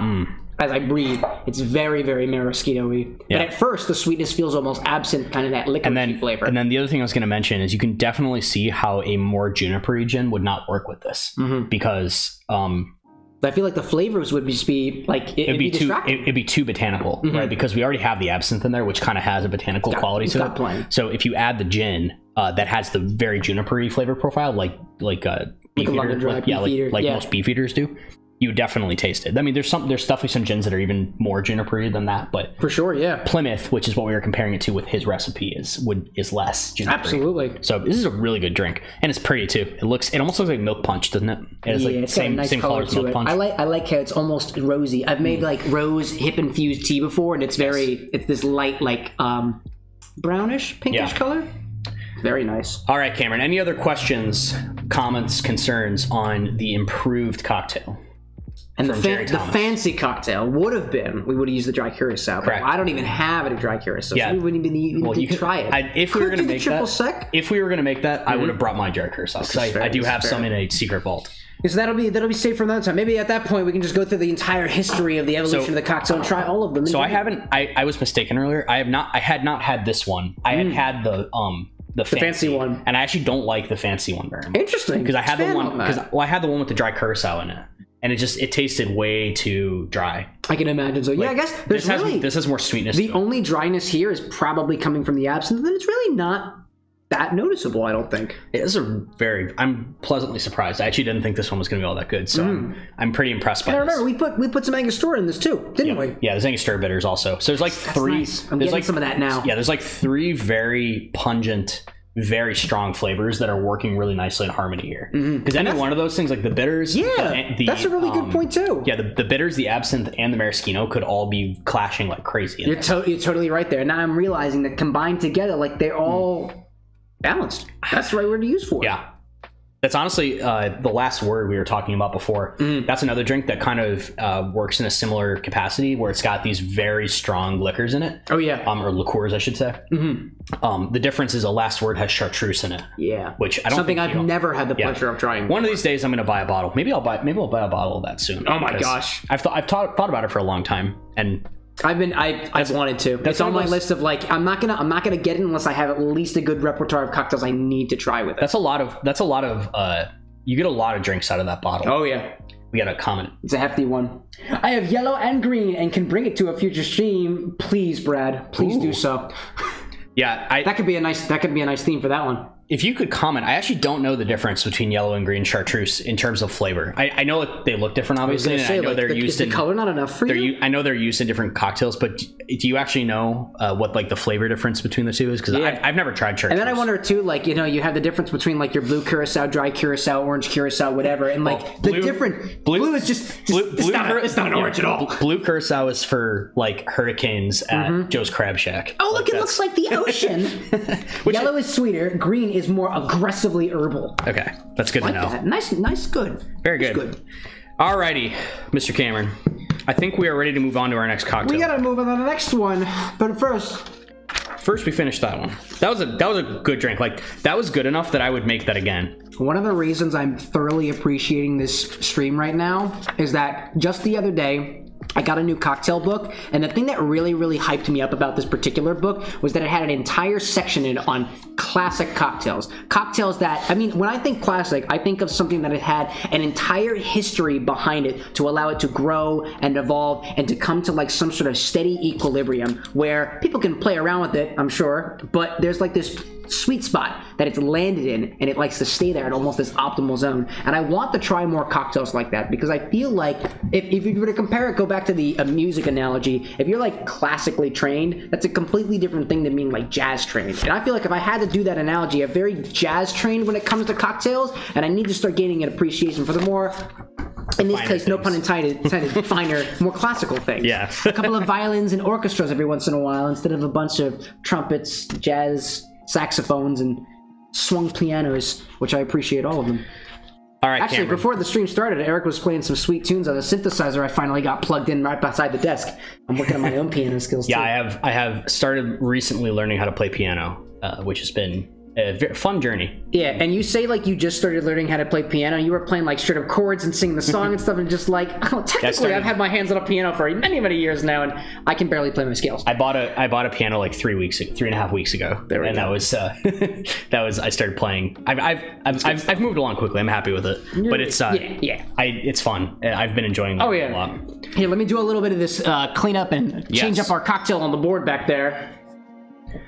Alrighty. Would you like to share some of the what drink are we doing next, Eric? Well, as mentioned in the chat earlier, there's a logical progression from the plain and the fancy and the improved cocktail, which we just worked on, all the way up to the Sazerac, and that is the next cocktail that we're going to be doing. Now, that's actually quite a lot of the same ingredients that we've been using, but it's added to the drink in a much different way, and you end up getting a really different flavor profile, which I'm pretty excited to talk with you guys about. Yeah, and even my own personal experience with the Sazerac so far is one of the first drinks that I ever had when I was out at an official bar. I walked up to the bartender, I was like, I want a Sazerac, because somewhere in my bartending travels, somebody said, Sazeracs are really, really unique. You should have one. And I was like, I gotta try this thing. And I was not expecting what it was that I had. At the time, I was like, this tastes disgusting. It tastes straight up like whiskey. And what the hell is that other weird note to it that I would later learn to be absinthe? Yeah. And Angostura bitters, honestly. Well, and it shouldn't have been Angostura, though. Oh, yeah. Use Peychauds with Sazerac. That's the one. Yeah. That was the one specifically. I think afterwards I was like, it was the Peychauds specifically. Yeah. And I was like, this almost smells, at the time, I was like, this smells like a wet dog. And I drank that. I was like, this is weird. So we will get into this a little bit because I think the story of the Sazerac is very interesting. But basically, the Sazerac was originally from New Orleans, and let me find the year. I think Sazerac is its own company, right? Yeah, so Sazerac is the name of a bar. That was kind of where it came from. Nice. The name of the bar. So it was very like late 1800s, early 1900s is when the Sazerac came around. So this was quite a few years after sort of these Jerry Thomas cocktails, the improved cocktail, the fancy cocktail. Were roughly 20 years or so after those came out, because those are right around like the 1860s 1870s. Now we're right into like 1895 like to 1900ish, like right around that range. That's where the Sazerac comes from. Continue to travel up the chronology of it all. Yes. So, and yeah, we've been kind of moving in a somewhat chronological order. We skipped all of the flips and the whiskey smashes and stuff because I frankly think those are kind of gross. I don't really like them. I don't like those. I've made a few flips in my life, and I just don't think they're good. Palatable sides of the cocktail history, and they some taste not like, so palatable sides as well. Flips taste like alcoholic milkshakes that are not sweet. Which, like, you might think sounds good, but they're really not. I hope I spelled Sazerac correctly. I think you did. Do a good job there? Sazerac. Yep. Look and see. It's where you got it. Very good. Perfect. Yes, the Sazerac. Okay. So, there's a lot of ways that you can make a Sazerac, honestly. Every bar kind of has their own way of approaching it. There are a couple things that are very consistent in all Sazeracs, though. One is absinthe rinse. So you're not adding absinthe to the cocktail itself. You're rinsing a glass. You rinse the glass. One of my best friends from back home, her family loves Sazeracs. Like, that's kind of like their family's drink. Interesting. Sazeracs, and her dad to this day still makes the best Sazerac I've ever had in my life. I don't remember what alcohol he uses now, to be honest. We're going to be using rye today. That's like one of the options you have. You can technically do this with bourbon. You can do it with Canadian whiskey if you wanted.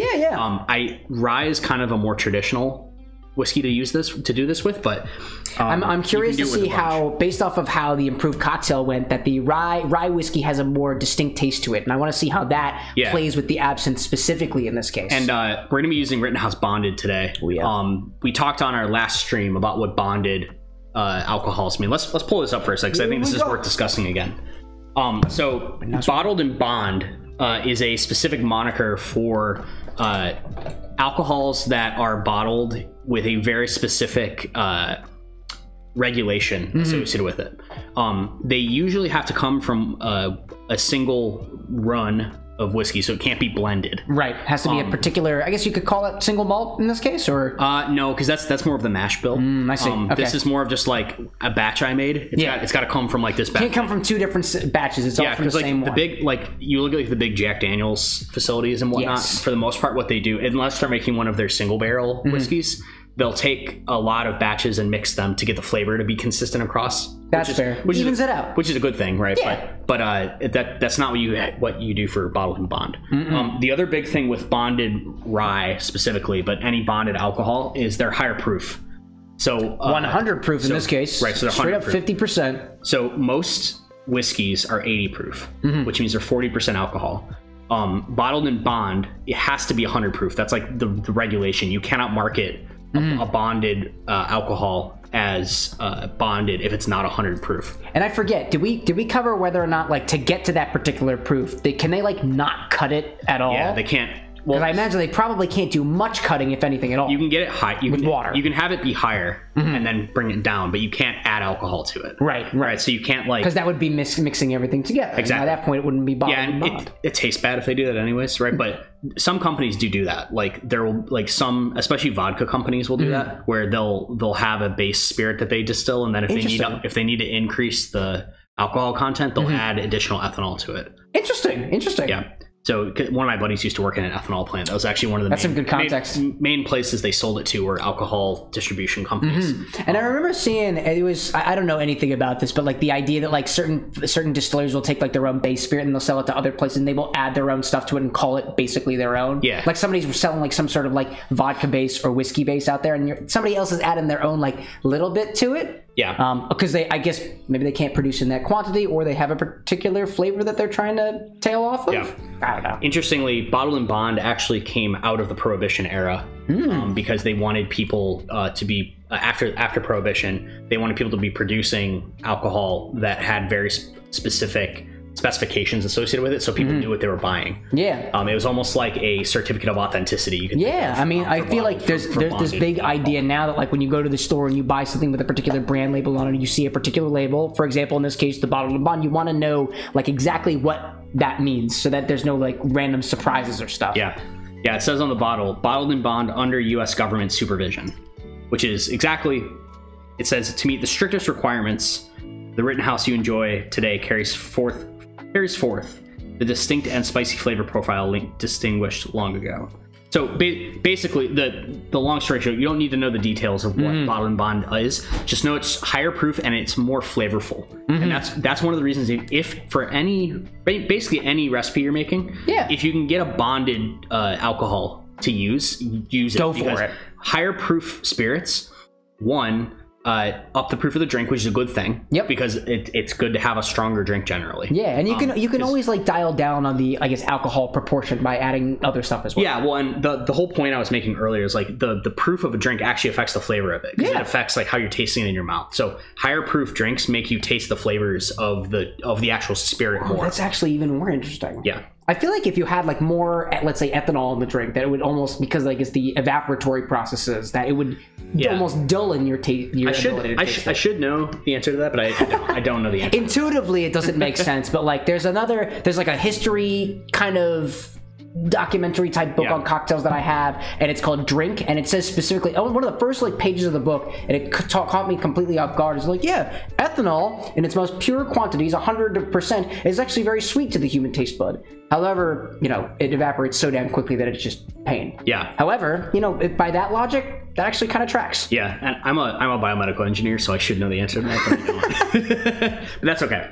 If they use electricity in the distillation process, that's more up my alley. So these taste a lot better, so you'll get more of the rye flavor in this drink, which is a good thing, because rye with this combination of the other ingredients is really good. I'm looking forward to it. So that's the first ingredient for a Sazerac. The second is absinthe, which we already had. We got some pull that back up. VO Carré. So we're gonna do that in a minute. We're not gonna deal with it quite yet. We already had a good discussion on absinthe. We did. Past that.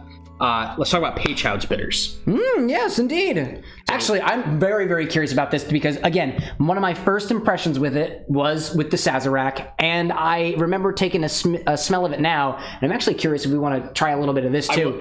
Because what's my motto? Try all your ingredients. Try it all. Because originally when I smelled this, I was like, this smells like a wet dog. And I think this is probably the same bottle of Peychaud's bitter that I had in my collection that I had originally, because I was like, I don't know what the heck, like, I don't know enough about it. And to be honest, I feel like it doesn't get used as often as it could to really be able to explore it. The best way to try bitters is actually to mix it with a little bit of water. Yeah, because it's too strong by itself. Actually, what I've done recently is I have quite a few bitters behind my bar over here, and I would find that that I'll actually take my glass of water and I'll put the bitters in it just to see if I can get any of the components from it. And it's been a nice way to explore the bitters a little bit more. Yeah, like what? It's almost cleanery, you know? Yeah. So Peychaud's bitters to me Hi Cameron, how many new cocktails you going to make? Says Kylie19983. How many new cocktails? Let's see. So far, we've made two so far. We've made two so far. The punch one was new. The improved cocktail I've never had. I've had a Sazerac before. And then, what's next? Gibson? A Gibson is so two new cocktails this evening. But what the future holds is something else entirely. Yeah, so Peychaud's bitters to me are less aromatic than Angostura, but still just as bitter. Ooh, you know, there's something more fruity about that now. Now that it's been diluted. Yeah. I think the Angostura feels very, very spicy, very cinnamony. We can compare. Peychaud's here, not as much. Almost more kind of almost grapefruity, almost. Orange bitters. Another. That's an old-fashioned one. The Angostura. Where the Angostura go? Oh, there you are. I put them right over here. Dump your water out there. I'm gonna drink the rest of the Charles. Good stuff. I got a little bit of water over here. Are you going to make any drinks for Valentine's Day? Yes, and I have a very, very special plan for it as well. Stick around for it. I encourage you. Actually, I'll spoil it now. X-rated drinks. Tune in next week. Oh, I'm not the. We're trying to Angostura now. So you can immediately see the color difference there. Oh yeah. Put that one up is on the screen. one is like. All right, let me bring this up. We've got one that is a lot more. Oh, did that not work? There we go. Yeah, one is your comment on like the cinnamon notes is definitely accurate. I think. And I didn't like I didn't notice that until a lot longer. So this is the color of the Angostura bitters. It's a little more orangey from here, but although it's mixed with a little bit of water. But the Peychaud's bitters is like they're like red, dark like crimson color on the inside. I'm not sure if that's super visible, but oh yeah, there, right, like there. The comparison versus the Angostura, which has a very dark bottle, so I can't quite do the comparison justice. However, I'm a big fan. If you guys don't ever like, sometimes you don't want an alcoholic drink when you're out, just for whatever reason. Yeah, you can get bitters and soda, and that's a really good non-alcoholic drink. Really cool things. The bitters are kind of floating on top of my water right now. It's actually really cool looking. It's a nice float. I don't know if we can see that. It looks like a New York sour kind of, with with the wine float. There we go. That's actually really cool looking. Yeah, I love that. All right. Enough of the colors. That's density. I think I lost your place in the book. I apologize. That's okay. I will refine it. That's why I put the little. Oh yeah. Bookmarks Angostura, dry, cinnamony, like very almost Christmas-like. Peychaud's is more fruity. Fruit. Yeah, and it has a bit of an orangey quality to it. Yeah, I want to call it grapefruit, but I had my first sip of Amaro Nonino the other day. Oh yeah, that's very very grapefruity, I would say, as compared to other Amaros. It doesn't really say what. Yeah, I guess what the flavor is. Could you call it a little? I mean, it's red, so could we safely say that there might be some cherry notes in there? Yeah, probably. This is fruitier in general, is what I would say. Yeah. Okay, so we have talked about we're not going to use Angostura for this drink. We use Peychaud's. This is one of the few drinks that actually calls for Peychaud's. There's not a whole lot of drinks there aren't too many of them. Angostura is kind of the gold standard across the board. Remember, you use bitters like salt. That's kind of the idea with improve the flavor, enhance it. Quick question from Kylie. What is your favorite drinks? And Anx with an X. Favorite drinks with an X? Drinks with an X? Favorite drinks? I like the Mockingbird. It's a pun. Tequila Mockingbird. It's a book I've never read. Quick answer there. Atticus Finch. Sure. Okay. So what we're gonna do, I'm gonna read. This is a good segment to read. Absolutely, yeah. The Sazerac has a very, very loaded history concept. So David Wondrich has a good section that he talks about the notes on the ingredients for this one. So we're gonna use a sugar cube for this recipe, and Cam actually made some sugar. Yeah, I tried. My method was thus: I put sugar into cubular container, and I added just enough water to keep the adhesion together. And out of about 3 dozen sugar cubes, I wound up with 8 of them. So it's not a good process. I'm looking to improve upon that. But they're nice set of cubes, and they sound wonderful. So I'm just going to read this section quickly because I think this is good to talk about. There's a really good example of how there's differences in these recipes, and so you just need to kind of adjust it to what you like. Yeah. So the sugar cube, which we're going to be using here, is traditional. I've always found, though, that this drink responds exceptionally well to a scant teaspoon of gum syrup, which is it's basically like a thicker simple syrup that has like more of a mouthfeel to it. Something I've always wanted to try. Yeah, it's okay. I think it's kind of overrated in my opinion. But I respect it. It tastes. It's the same sweetness, and it's just like more expensive than sugar. You know. Yeah. So, but we're gonna use the sugar cube for this one. As for the rye, The real stuff is at present irrecoverable because they originally called for Maryland rye, which is a... Is that a thing still? It's nobody makes it anymore. It was a very specific type of rye whiskey with a really specific mash bill that just nobody makes anymore. That's so unfortunate. Maybe some small distiller. The 6-year-old rye that the Sazerac company makes at the time of this printing, which was 2015, because this was a newer printing of the book. Newer printing of the book. Does a fine job, as does the bonded Rittenhouse rye, which is exactly what we're going to be making. This is the best rye for cocktails. I love bonded Rittenhouse. It is so often called out specifically as I've been I got you to buy it. It's true. It's true for the we were doing the Manhattans for Manhattans, and it is. And I told you, I'm like, oh my god, so good. This makes the best Manhattan. Do you remember my chocolate Manhattan? Oh my god, I'm still talking. Actually, the other day, there's another cocktail streamer out there. He's Kalino12. I'll give him a shout out in a moment. He was doing a little bit of a giveaway show because he just reached 2,000 followers the other day, and I actually won a thing of mole bitters from him. And nice. I'm so looking forward to making one of those for myself. I'll re-give you the recipe. Please that's do. That's one of my favorite cocktails. But Rittenhouse Bonded is like the secret to good Manhattans. That and the Carpano Antica vermouth. Yeah, which is that vermouth is just fantastic. I'll real quick give Kalino12 out there a shout out because he most definitely deserves it. A lot of really good stuff happening over there. Yes. Inspiration for everything that happens here, too. The other thing I was going to mention, if you don't have bonded Rittenhouse, another really good rye for this cocktail is Old Overholt, which is... Overholt?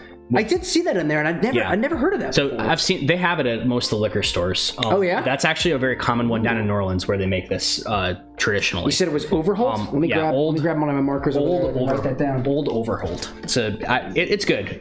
I don't like it as much as Rittenhouse, honestly, but it's still good. Mm-hmm. And then the other comment that a lot of people differ on with Sazeracs, and I'm curious in chat if any of you guys make Sazeracs, if you do one or the other here. Some people like to use a combination of Peychaus and Angostura. Yeah, I did notice that as a comment in there too. And so I have seen both people do it. My friend who makes amazing Sazeracs only uses Peychaus.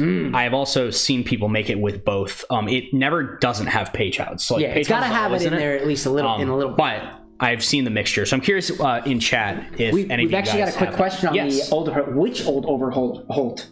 Basically, only more than awesome. Brad will usually only use the Rittenhouse rye, but I guess are there multiple types of Old Overholts out there? Or? So I know I've seen I think they have like single barrel and stuff too. Oh, I see. It says in here. You do a bonded, I suppose. Yeah, I don't know if they have a bonded. That's a good question. Not every company does a bonded because it requires a certain. Ooh, like which year? Multiple years, perhaps. Oh, yeah. I don't. I don't know, to be totally honest. It says in here. Most people use plain old Overholt. Old Overholt. So I would say the cheapest version of it is probably fine. But obviously, you're trying to level up. Yeah, I wonder if this will be like. Obviously, if you get nicer Overholt, it's going to be good. It's not like a Scotch where like the flavor will like be dramatically different. But any older whiskey Scotch is still good. Scotch is a large, deep, and murky hole that I don't like Scotch very much, to be honest. I tried a Lagavulin one time. My buddy, we were doing some traveling. And he was just like he was flexing his wealth on us, and so we went to the store and bought some Lagavulin, and I was like, this is a different flavor. It's like paint varnish, and he's like, you're right. Okay. So let's start So to answer your question, I think any of the Old Overholts would be fine. Might as well just pick one and see what works. Yeah. I mean, you can't go wrong with it. And generally, my opinion on aged whiskeys in cocktails is that you are usually, if it's like a really expensive one, you're wasting the good whiskey in the cocktail. I feel like rarely if it's a really, really old whiskey with a lot of those components to it, you're probably just better sipping on it. Yeah, because take it simply. What aging does is like it gives a lot more nuanced flavors and like deeper. They're deeper, but they're like very nuanced flavors. Yeah, and if you're mixing it with something else, like there's a chance that those really, really deep flavors that you wouldn't be able to appreciate unless it's on its own, and you do like the different blooming techniques and different temperatures and stuff. It just kind of could get lost. If you are curious about techniques for drinking whiskey, check out the VOD from the Thanks Mrs. stream. Yeah, it's it's part 1 of the 24-hour stream. There should be a chapter that for whiskey tasting specifically. Yeah, and that was really cool. That was a completely eye-opening session for me. It was really, really cool. That was very like off the cuff too. Like we weren't planning on doing that. We just did it anyway. Honestly, I'll admit that part of the stream is a little hazy for me because I think it was kind of later into things. And I do recall while Glenn and I were playing GameCube after the fact, I was most definitely sobering up throughout the night because we were doing a lot of stuff. We drank a lot. Well, and we made so much fish house punch. Oh my god! And I was still drinking it. All right, let us begin with Sazerac. Sazerac. So The recipe in this book calls for frapping an old-fashioned glass, which basically is taking crushed ice and putting it in the glass. We're not going to do that. I am a very firm believer that that is not a good way to do a Sazerac, because should be a very spirit-forward cocktail, and you don't want that much dilution. All the dilution is just going to distract you. So what we're going to do, Cam, if you have a glass that will fit one of your big cubes, let's use that. Like a rocks glass. Let's see. Yeah, we'll go over the rocks. That one definitely. That wine glass definitely wouldn't work. Do some matching pairs. Yeah, that'll work. That'll work perfectly. Okay. So the first thing we're going to do is we're going to rinse the glass with the absinthe. Okay. So the reason we do this is, remember how we were talking about with our last cocktail? If you put too much absinthe into a drink, it's very overwhelming. Yeah, and I think we only added about a couple drops to the last one. We added 2 drops to that last cocktail, and you can still taste it. So what we're gonna do with this, the idea of putting it in the glass to around the rim of it. Yeah, actually, that's interesting. So the reason you do that is to get the aromatic aspect of the. Because it kind of concentrates to the center. And well, it's not even that. So it's when you put it in the glass, it's going to be around the rim of the glass on the inside. So when you go to drink, the smell of the absinthe vaporizing on the side of the glass is going to go into your nose. It's similar to like putting like herbs or something on food, right? Like it gives you the smell, or even our lemon, right? Yeah, totally. It's very it's a very olfactory. Smell and taste are not that far apart. And we need a very small amount, so that's why we will rinse the glass with it. We need to spread it in the glass. I've even been told too, like it goes a lot into like the various different techniques of like how you go about making the Sazerac too, where you can put an entire ounce of the stuff in the glass, just swirl the thing around completely and just like chuck the rest of it, and then as you make the rest of it, it kind of like has a similar effect. There's a lot of technique to it too. Yeah, exactly. Yeah. Okay. So what we're gonna do? We definitely need our Peychaud's, we need our absinthe, we need our rye. Yeah, you got that dropper thing still? Oh yes. I think I put it right back on the. It's right next to the funnel. You can see it kind of poking up in the back. Yep. I gave it a little wash too. So go ahead and put like 5 or 6 drops of absinthe into each of those glasses. Let's go for it. And we'll do a little bit of a just kind of spin it on the inside. And you can actually. I'll put it up against the other camera angle too to show you all kind of what we're going for here. Actually, you probably don't even need that. You probably just put a little splash in, like. Yeah, I think it's going to be more effort than it's worth. Yeah. And if there's any extra, we can always just pour it back in the bottle, because like exactly. We're just doing a little rinse. So pour a little in there, swirl it around, and pour it into the other. No. So you can just pour it in the other glass. You don't even have to. Oh, even better point there. So we can take this. We're gonna give it a check. Yep. So basically, what I'm doing here, we put the absinthe in the glass, and then we're just kind of spinning it so that's coating the inside of this glass. And you might spill a little bit. That's okay. That's fine. That's why we got the little mat. All right. And then what I'm going to do, I'm going to slowly kind of pour it into this one. Good. Well. So smell that, Cam. Just this is the idea we're getting at. You smell how strong it is. So that's the aromatic component of it that we're getting. So good. Oops. Sorry about that. Man, it's like actually glass. Oh yeah. I don't even know where I got that thing from. I was holding saline solution in it for a while and then realized I don't need that much saline solution. Yep. Okay. All right. So now what we're gonna do. So now what we're gonna do is put a sugar cube in each of those. I got my little sugar cubes over here. And these ones were made by me. I made them in less than 24 hours. Because I tried my best. Honestly, Cam is a Renaissance man. He can do everything. I try to do whatever I can. Honestly, I put sugar into very small ice cube trays that I got from Target. I put a little water in them, and I put them in front of. I put these things under a heat lamp. I put these things in the cold air. I put these things in the hot air over a 24-hour period, and I only got 8 sugar cubes out of them. So I must have been doing something wrong. So the sugar right now is very hard and will not mix if we add it, so we need to moisten it, right? So what we're gonna do, usually you have slightly bigger sugar cubes in this, but we're also just doing like half drinks here, so this is fine. It'll be all right. So what we're gonna do is I'm gonna put about 3 dashes of the Peychaud's. Actually, I want to get a view of that as well. So a full drink, because we're gonna be splitting this drink into 2 halves. Actually, you know what? We can make 2 full ones. Why not? Yeah. You want to put another sugar cube in there? For the enhanced sweetness? Put a second sugar cube in. Let's go for it. Because these sugar cubes are a little small. A full-size sugar cube that you would buy like at the store for cocktails specifically would be about twice this size. We just are going the homemade route because Cam is amazing. So. Oh, you flatter me, sir. So I'm taking my time with this angle here. I'm still trying to get used to it. I would 100% just cheated and used there we go. Used syrup because this way. Sugar cube. There we go. All right, let's put another. We also on stream sometime need to talk about honey syrup because honey syrup's very important. Oh my god, it's such a thing. Okay, so hold up a second. Domstar in here popping with another tier 1 sub. That's 9 months, dude. Your subscription to this channel is a baby now. It's just been birthed. Dom, pop. Thank you, sir. I don't have access to my things over here, but here's a fan. Here. Whoop. There we go. There we go. Oh my god, it's not opening. There we go.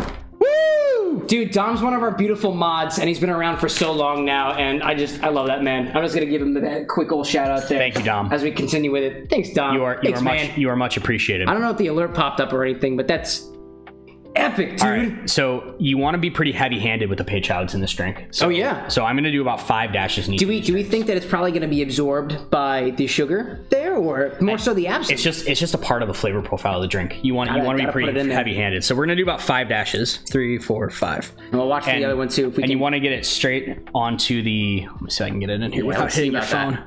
1, 2, 3, 4, 5. That's a beautiful color. All right. Now, we need to crush these up just a little bit. So we can use... muddler? Muddler works, yeah, if you want to muddle. Perfect. Let's go for that. Go ahead and muddle those.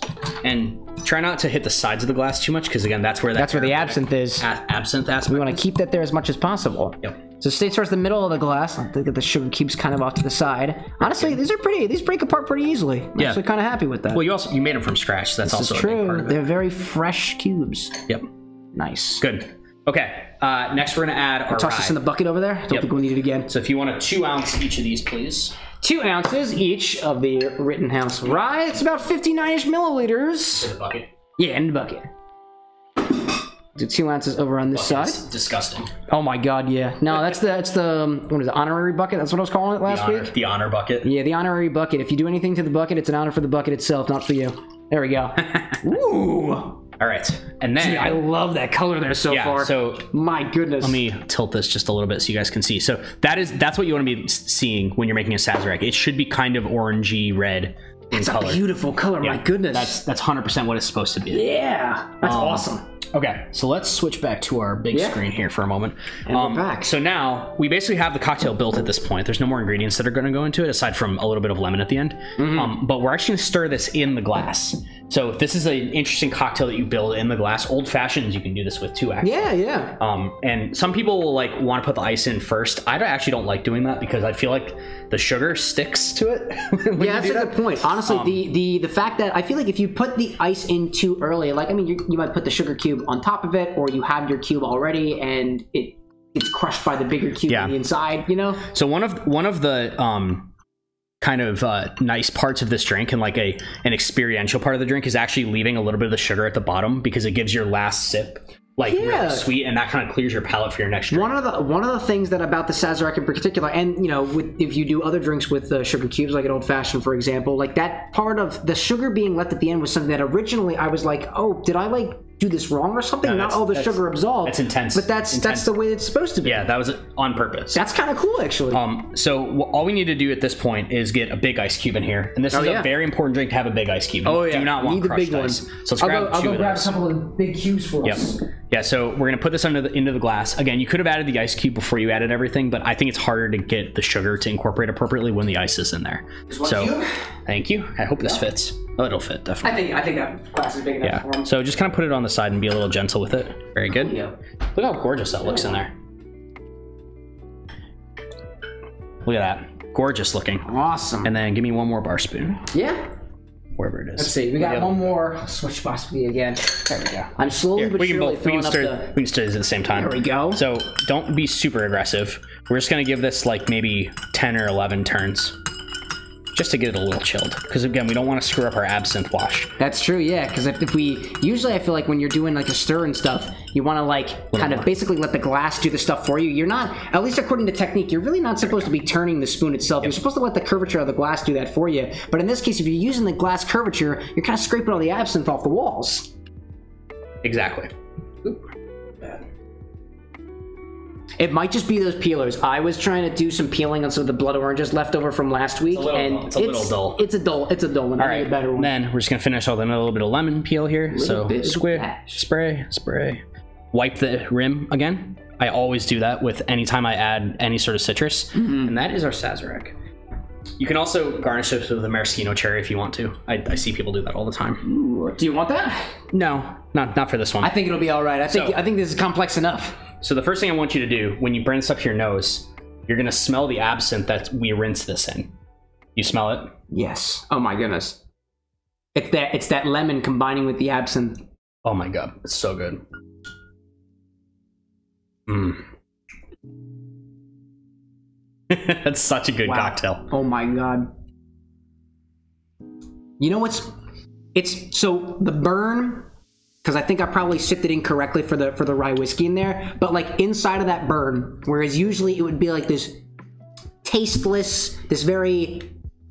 like painful experience, there was like almost a flavor in that heat that I was experiencing, which I have not had in another cocktail before. And I think it's probably, if I had to guess, probably the absinthe and the Rittenhouse rye there in particular. The burn from the rye, but the flavor from the absinthe, I guess. But also, like, there's another component there that I can't quite pick out, and I don't have Peychaud's bitters very often, so I wonder if that's that flavor sneaking in there. And this is not supposed to be like a really easy sipping cocktail. Like this is supposed to be strong. This is definitely like, oh, you know what, there's another... Oh, now I'm tasting the absinthe. Oh, now I'm really getting it. See? Wow, that plays so well with the rye. Yeah, that's all. It's because rye is kind of spicy. And so the spicy flavor with the absinthe. It's definitely, the rye is very, very prevalent here, but it's prevalent and it's not distracting. Man, that's so good. Oh my god. I like that. And there's even like there is a tinge of sweetness. I wouldn't say it's super duper noticeable, but if you're trying to find like a component of this that isn't as in your face, there is a bit of that sugar dissolved in there. Yeah, and usually they will serve this to you in a restaurant with a little thing to stir with to try to help incorporate the sugar more if you need it sweeter. I'm wondering. There's a sizable amount of sugar still at the bottom there. I think actually I might need a little bit more of the sugar in there because it's not enough of it for it to be totally noticeable. Let me stir mine up a bit more. You can do a little bit of your syrup too if you need to add a little bit more. That's true. Everybody, like I said, everybody kind of has their own liking. I actually really like them that strong like that, but not everybody likes that. So I'm starting to see the ice cube whittling down from the liquid it's in. Oh yeah. So that's much more pleasant now. Now that you've stirred it a little bit more. Yeah. I'm actually kind of getting a little bit of the, for lack of a better way to describe it, it's almost like I'm tasting a bit of the dilution there from the ice cube. Yeah. And it's like it's like the strength of everything else, but it's a little bit toned down, and maybe that's just like me kind of peeking through like the other flavors that are in there. You can definitely get like this is a pretty simple cocktail, right? It's not that many ingredients, but the flavors are very distinct and like they're on purpose, right? So like the Peychaud's is just this like super, like you get the fruitiness of it, but also like, just the bitter kick. The bonded rye gives it the proof. The bitter kind of floats on top of that proofy, spicy rye. When you smell the drink, as you smell the licorice taste, but then you get fruity. And the rye, and even that expressed lemon peel around the edge too. It's not even it blends well with the licoricey notes of the absinthe as well. Oh shoot, hold on. That Anna must have turned the lights off and gone to bed, and sometimes they'll turn off the lights up here. It's not a power outage. The stream is still going, and allow me a moment to turn the lights back on. Wow. This is the second time that's happened. It spooked me both times. Spooked. Stream's still going though. We're good. Did anyone notice I changed my shirt while the light was off? No. What color was the shirt before? No, but that's good. It's so is this, I guess I'll ask you, is this in the family of cocktails you like? I think this is a little more, honestly, it's a little more spirit forward than I think I would usually go for. This is very, very, I think what I'm probably getting distracted by is something like this feels a lot more akin to I'm sipping the whiskey neat or a little, like a couple of rocks in there, and I really should be, at least for my palate, probably be drinking this slower and with a lot more patience associated with it. I would say too, another thing that I've kind of explored a bit when I use like ice in drinks too, excuse me, getting the hiccups, is that as the ice melts, the other flavor components of the drink begin to evolve over time. And being that, like, I guess, was it intentional that we left the ice cube in here to dilute it over time. Oh yes, absolutely. Because I think that's like it changes the flavor, which is something that's why we understirred it initially. Yeah, but you do the same thing for old fashions. You understir an old fashioned to start with, so you can taste the whiskey at its like warmer qualities, and then as it dilutes, you get different flavors. And it gets colder, it kind of changes it around a little bit, and the drink changes in the glass. And I guess as the ice cube melts, there's more water in the drink. There's more space for that sugar to dissolve, and it kind of incorporates it more. It almost kind of incorporates it more for you without you needing to do any extra work. All you need to do is sip. Take your time. And I love the hit of absinthe smell that you get from this drink. It's so good. There is a piece of this, like I don't know what it is, because I've had bubblegummy tasting cocktails before. I remember when we were doing the Manhattans, the Antica Formula vermouth can be a little bit bubblegummy to me, but there is a bubblegummy component to this. And if I try to think logically, the common point was the Rittenhouse Rye in there, and I don't want to say that's the point. It might just also be like whatever. I think it's the bitters. The bitters, which is really interesting. Yeah, it's a good drink. All right. So, any other thoughts on the Sazerac? This is definitely an acquired taste. It is definitely an acquired taste. I would say compared to when I tried it a long time ago at, I think it was it might be called the Oyster House here in Philadelphia. I went there for a fraternity event. We were having an e-board meeting trying to decide like budgeting or something like that. It was the most pretentious I'd felt in a while. We had an entire like 3 or 4 plates of just like straight up oysters, and I love seafood, so I was totally into it. But I got there, and the first thing I did is I waited for everybody else as I ordered the Sazerac, feeling like I was on my high horse and being like, wow, I fucking hate this. But this is... You like this better than that? I like it better than that, probably because there's been a lot more time in between, but also because, like, I like mixed better, honestly. I don't even know what was in it. Do you feel like it tastes the same as that other one does, or no, is it better? It's definitely better. Yeah. I think, I don't know what kind of spirits they were using then. Like, I don't know if they actually did use, like, a Rittenhouse bottled and bond rye or whatever they were using there, but like I think absinthe I can now identify. Peychaud's bitters are coming out of a left field for me. That's a component of this drink that is kind of making me a little more, it's surprising me because I'm like, wow, this is a flavor that I'm not super familiar with yet. And honestly, this has been in my collection for so long now, and I just didn't really know how to use it. And I think I've honestly been kind of scared of the Sazerac. I was like, oh, no, I'm not ready to touch that yet. But it's honestly, if a high proof cocktail is your thing, this is rather approachable. Oh yeah, and it's very complex. Yeah, which I mean, if you can sip whiskey neats, you can do a Sazerac, and you'd appreciate it. Yeah, and I also think that there's a lot of recipes for Sazeracs. Like, there's not a one like exact recipe for it. Yeah, we kind of follow the one that's in the book. In this book, which is an older recipe, but there's also newer versions of it. So I think if I had to do this again a little bit differently, I'd probably a little bit sweeter there, maybe a different type of sugar entirely, and probably split the base between the Peychaud's bitters and the Angostura, because and maybe that's just because there's a piece of me that is more familiar with Angostura, so I want to have it in there. You can put a shot of Angostura in there now just to see how it tastes. I think you know what? It doesn't hurt to try it. I kind of want to try it. I'll try it with you too. It's right there. Let's go for it. That's what this whole process is for. But don't put it on the ice. It'll freeze if you hit the ice. Ooh, okay. So kind of want to tip it a little bit, and that works. A little bit of that. A little like dash and a half almost. I definitely changed it. Smell the aromatic store now. Yeah, wow, that completely changed it for me. So it's a lot more cinnamony now. Yeah, and like it's almost like the cinnamony notes of the Angostura is almost substantiating the spiciness from the rye. I think just maybe I've been so indoctrinated in the Angostura bitters with the rye whiskey that it's almost kind of freaky to go with something else like Peychaud, which is kind of, I mean, again, another like kind of classic bitter there, but fundamentally a different type too. Yeah. It's cool. It's good to explain the palate. Yeah, good, interesting discussion. In the broad scheme of whiskey cocktails, Sazeracs are not my favorite, to be totally honest. I like old fashions Manhattans way more. Yeah, way more.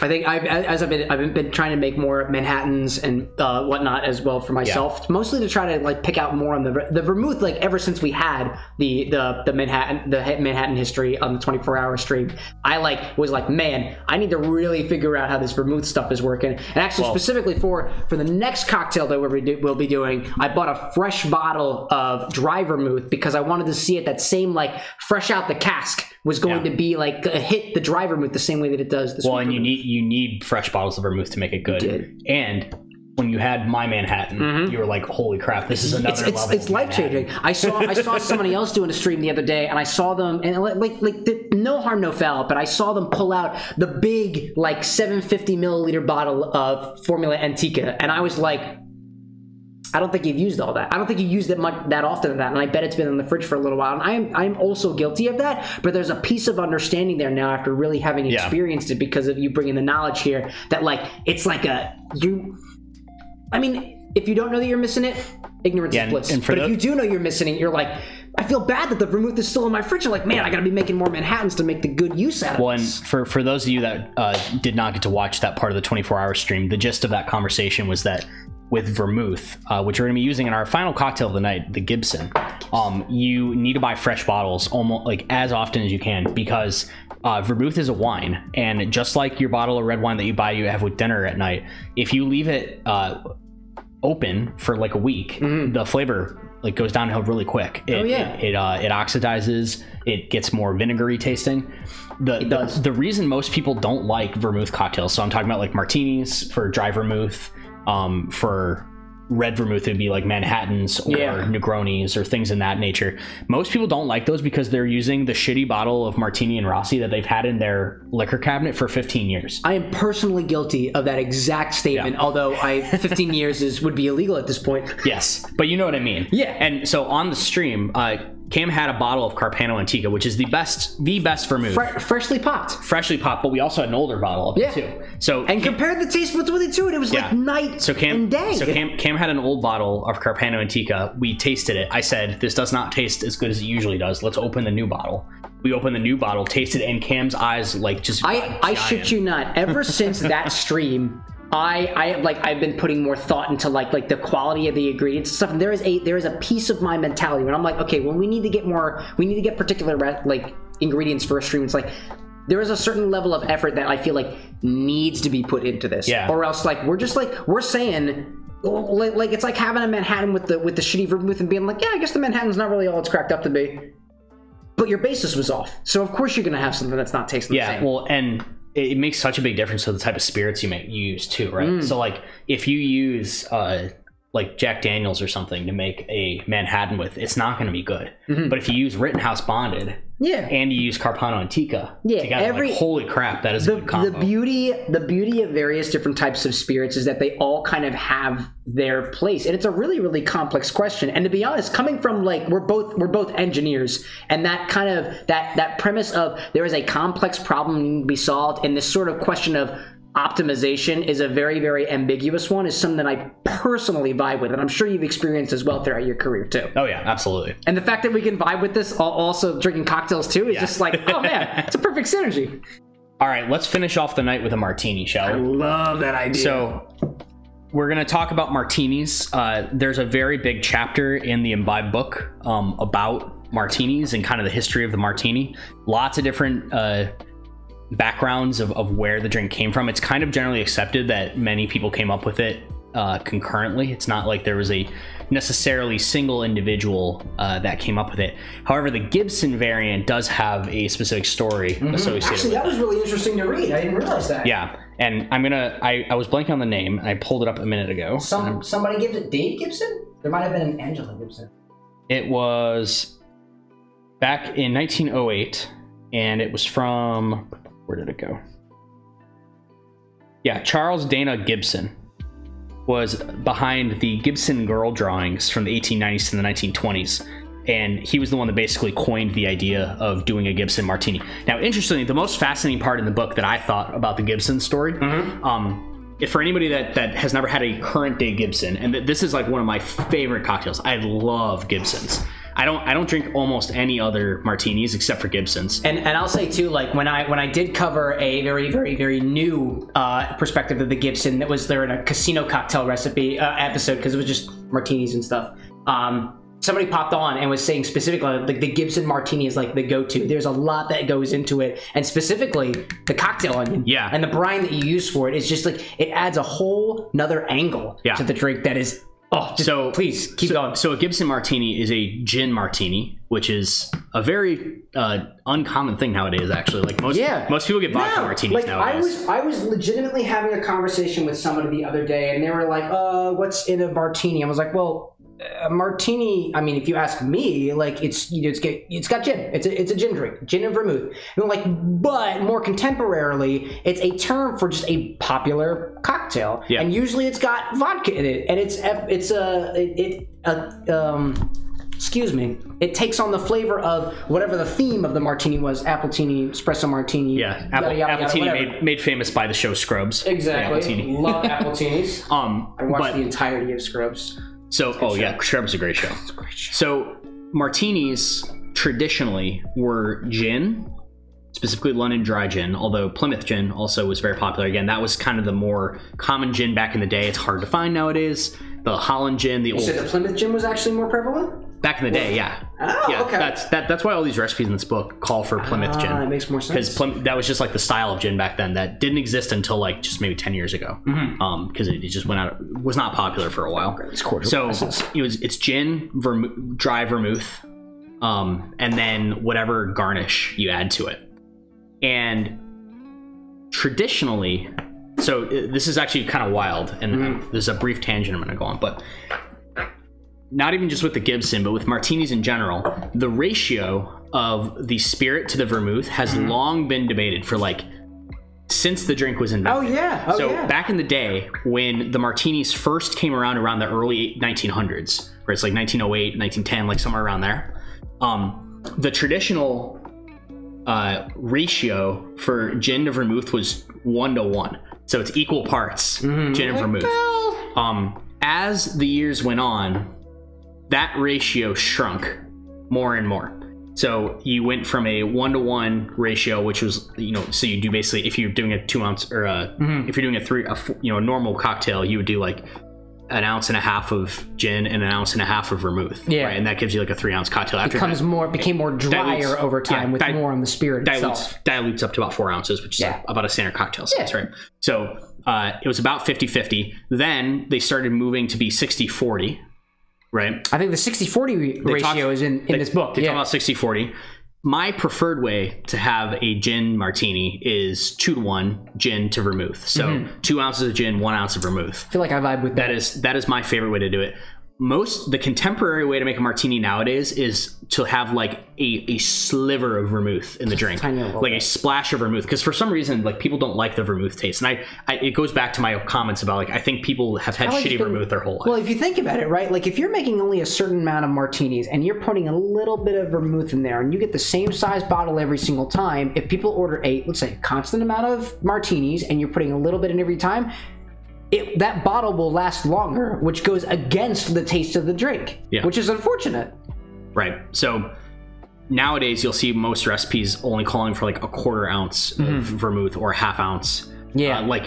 Or literal, it will say a splash of vermouth. And I'm actually curious. Like keep on going there. I want to see what ratio I used during that one stream. Yeah. I'm curious what it was that I had. I think it might have been a 2. Look it up. Yeah, I remember. The other interesting discussion with martinis nowadays is the use of gin versus vodka. So most contemporary martinis that you'll get at a restaurant or like at a fancy bar where they have like the really cool looking martinis that have like colors and shit in them, they usually will make them with vodka nowadays. And so it basically the gin component, I guess, like people aren't liking the gin, or it's conflicting with the other components? Gin has gone in and out of style. I think vodka broadly has been in style more for the last 25-30 years compared to gin. Especially amongst women. Like, women drink a lot more martinis than men generally. And I guess the vodka spirits are a little more neutral. They take on more like the flavor of like the more fruitier components and everything else. The problem I have with vodka martinis, and this is also a reason why I think people don't like martinis very much. You're saying vodka martini in the sense of vodka and dry vermouth? It's like vodka and like a splash of vermouth. It's like you're basically just drinking a cold glass of vodka. And most people don't like that. I mean, to be fair, if you're putting a little bit of like a little bit of dry vermouth in there, like if the dry vermouth is not really good, it's almost like you put a little bit of it's like having like stagnant tap water. It's like you're like, this is off, but like Yeah. Why? So what I would like to do with you tonight, Cam, I would like to make 2 martinis. Ooh. I want to make it the ratio they have in the book, so you can taste it. I'd love to. And then I want to make my 2-to-1 ratio. Oh, I'm down with that. And I'll say, I looked up the recipe that I used last time. It was 2.5 ounces to a half an ounce gin to dry vermouth. It's essentially just a splash of it. Yeah. And I remember when I had that, I was like, oh, this is good. This is a good martini. However, so you're gonna I want there to be blood out of the water. You're gonna see the differences here. Oh yeah. Okay. So everything here's been cleaned, so we can put. Oh, good. Put things here. Yeah. So one of the things. Let's talk about the Gibson specifically. Yeah.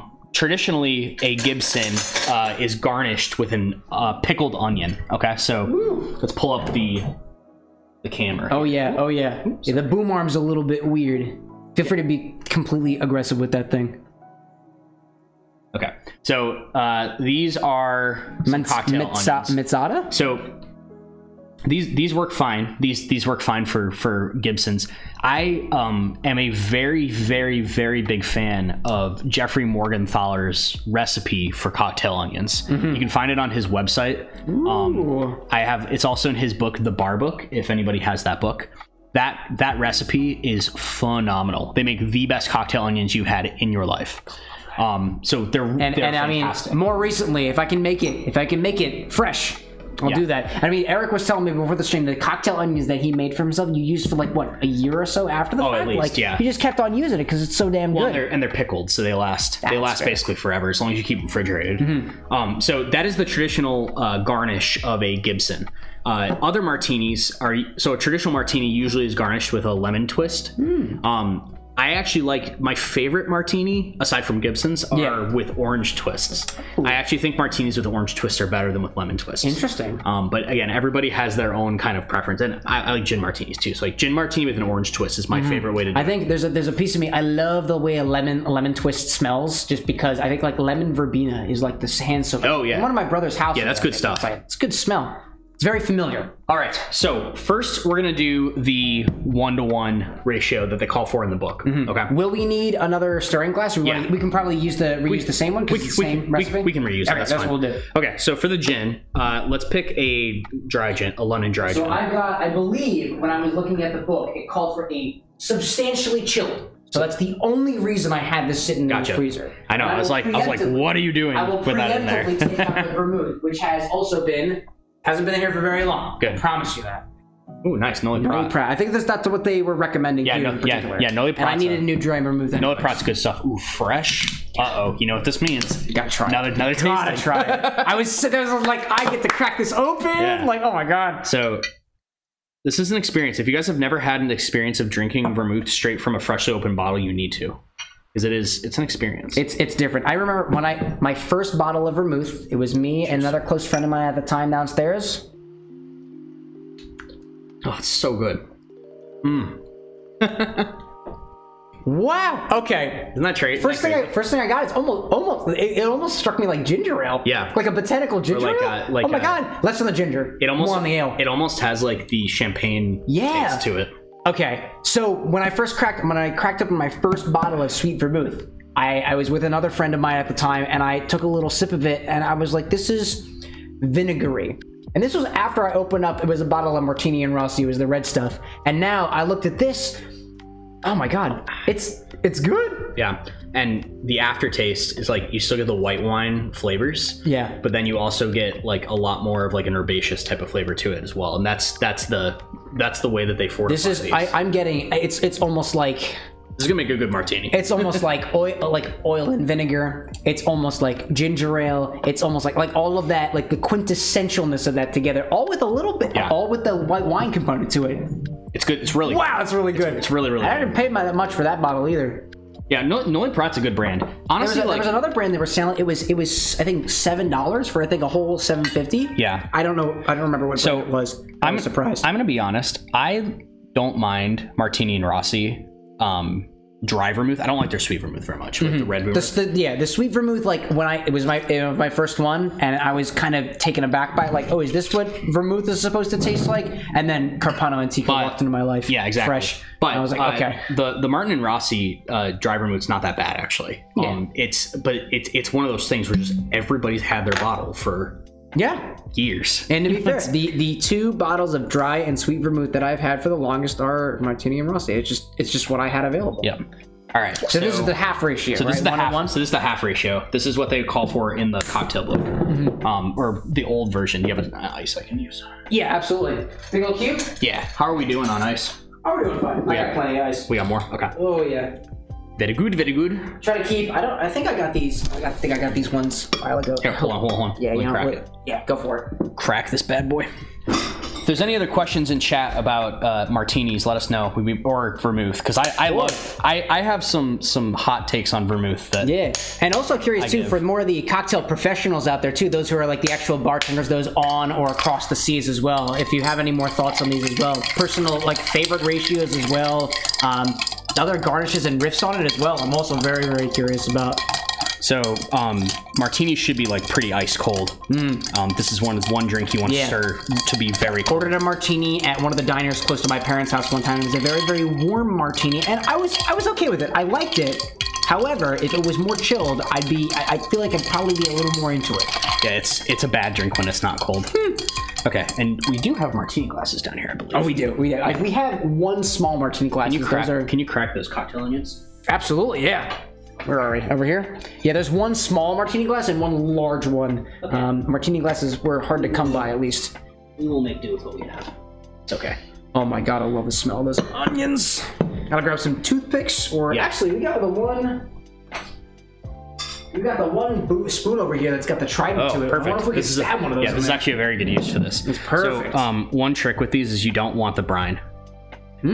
So it's I feel like there's enough of the brine that kind of sticks to the onion itself. Right, and the onion already is pretty powerful. Oh yeah. Like you don't need more. So, in that sense, it seems that there is like a bit of an art to the Gibson as well in terms of how you're serving it. Yeah, and this is one of those cocktails that where'd my julep strainer go?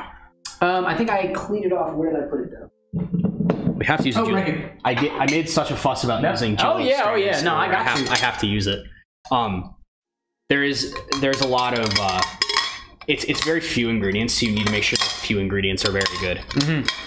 This julep strainer is just slightly too small for this. I feel like glass. I mean, you have stirring glasses too, right? Like, are they bigger than this or smaller? Smaller. That's what I meant to say. I think it's I feel like these are rather large stirring glasses, and every time I've used the julep strainer, I'm like, this is a lot. Yeah. Okay. So this is the 50-50. And then we're gonna do the way I like it as well. And I also remind me what that ratio was again. 2 to 1. 2 to 1 is what I like. 2 to 1. Cheers, good sir. Gibson martini. It's actually not bad. It's pretty good. I think it's nice. Nothing in there is particularly overpowering. Yeah, give it a little swirl to get the onion flavor in there. Yeah, I was gonna say I could definitely use more of the onion flavor. Well, it's the whole point of it. It's supposed to be one of those things that evolves in the drink. It's not supposed to be forward onion right away. That's a good point. It's actually not bad. Yeah, it's not too bad at all. It's the first time I've had the Noilly Prat dry vermouth and I guess just any gin in general, the Botanist in this particular case here together, and it's nice. There's actually like the more ginger ale notes that I get. I don't know why I keep coming up with ginger ale, but it's less on the ginger, more on the ale. I guess if I had to describe that, it's like there's a sweetness to it that I actually do quite appreciate a little bit. It's more, I think this is the most appreciable, approachable martini that I've had. Oh yeah, for whether that's the ratio or the particular ingredients that are being used, I think it's the ingredients. Because most martinis are like very overpowering, like gross, generally. When you have them. I agree with that. Okay, so for this one that we're gonna do now, I'm getting some of the onion notes in there, and that's you see what I mean? That's a nice feeling. It's a drink that like evolves over time. The salt it's enhancing the quality of things. So that's a pretty, honestly, I've never done the 50-50 before. That's actually not bad. That's not bad at all. Very approachable. I think you will like this version better though. So this is gonna be 1 ounce of the vermouth. The vermouth. 2 ounces of the gin. 2 ounces of gin. Excellent. So this drink's a little boozier. So just for reference, I did 1.5 of each in that other drink. Yeah. You need another piece of ice in there? I will need another piece of ice. Let me go grab that for you. 2 ounces of gin. I probably will stir this one a little longer. I think it need to be a bit colder.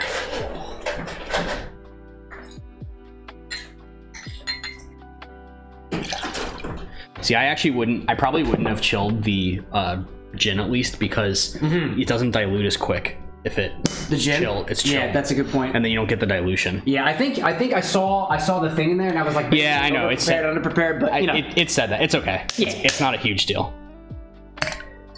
I wonder. I guess the motivation for chilling the spirits as well, is that kind of like a for the times thing? I wonder. It could be. Yeah. I wonder if like. I mean, if you had a high enough alcohol content, you wouldn't need to chill it or preserve it in some way. So I wonder if this was for the preservation or for the flavor. The other thing I forgot about this. I'm going to do the orange version next. Ooh, just okay. Yeah. I put a couple dashes of orange bitters in too. That's a good idea. It's a nice angle to it. This will be the best martini you've ever had, I promise. This is like my favorite. This is my absolute favorite way to have a martini. What a way to clinch things off, man. Yeah, it's a good night. You should start a night with a martini. You probably shouldn't end it with one, but we're doing chronological order this time, so we had to go with it. Here we are. A little more stir on this. I want this like ice cold. It's got to have a nice. And then can you give me a nice big orange peel? Oh yeah, totally. I think, let's see. I'm hoping that one of my oranges that I got over here is gonna come up to the task. Certainly hope so. We'll make it work. All right, so this is a very. We'll end with these. These are nice.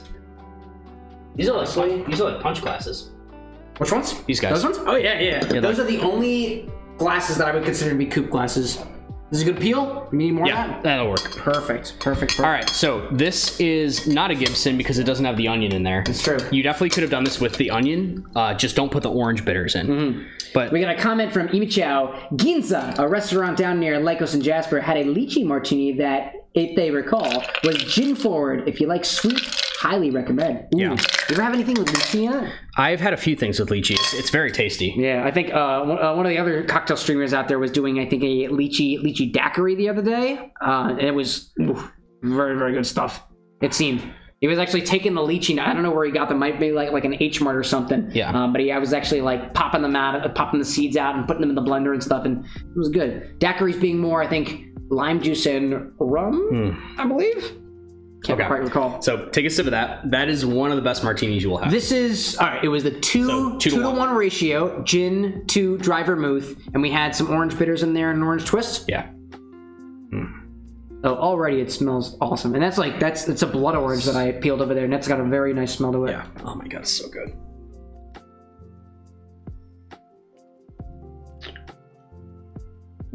Okay. I'm confused.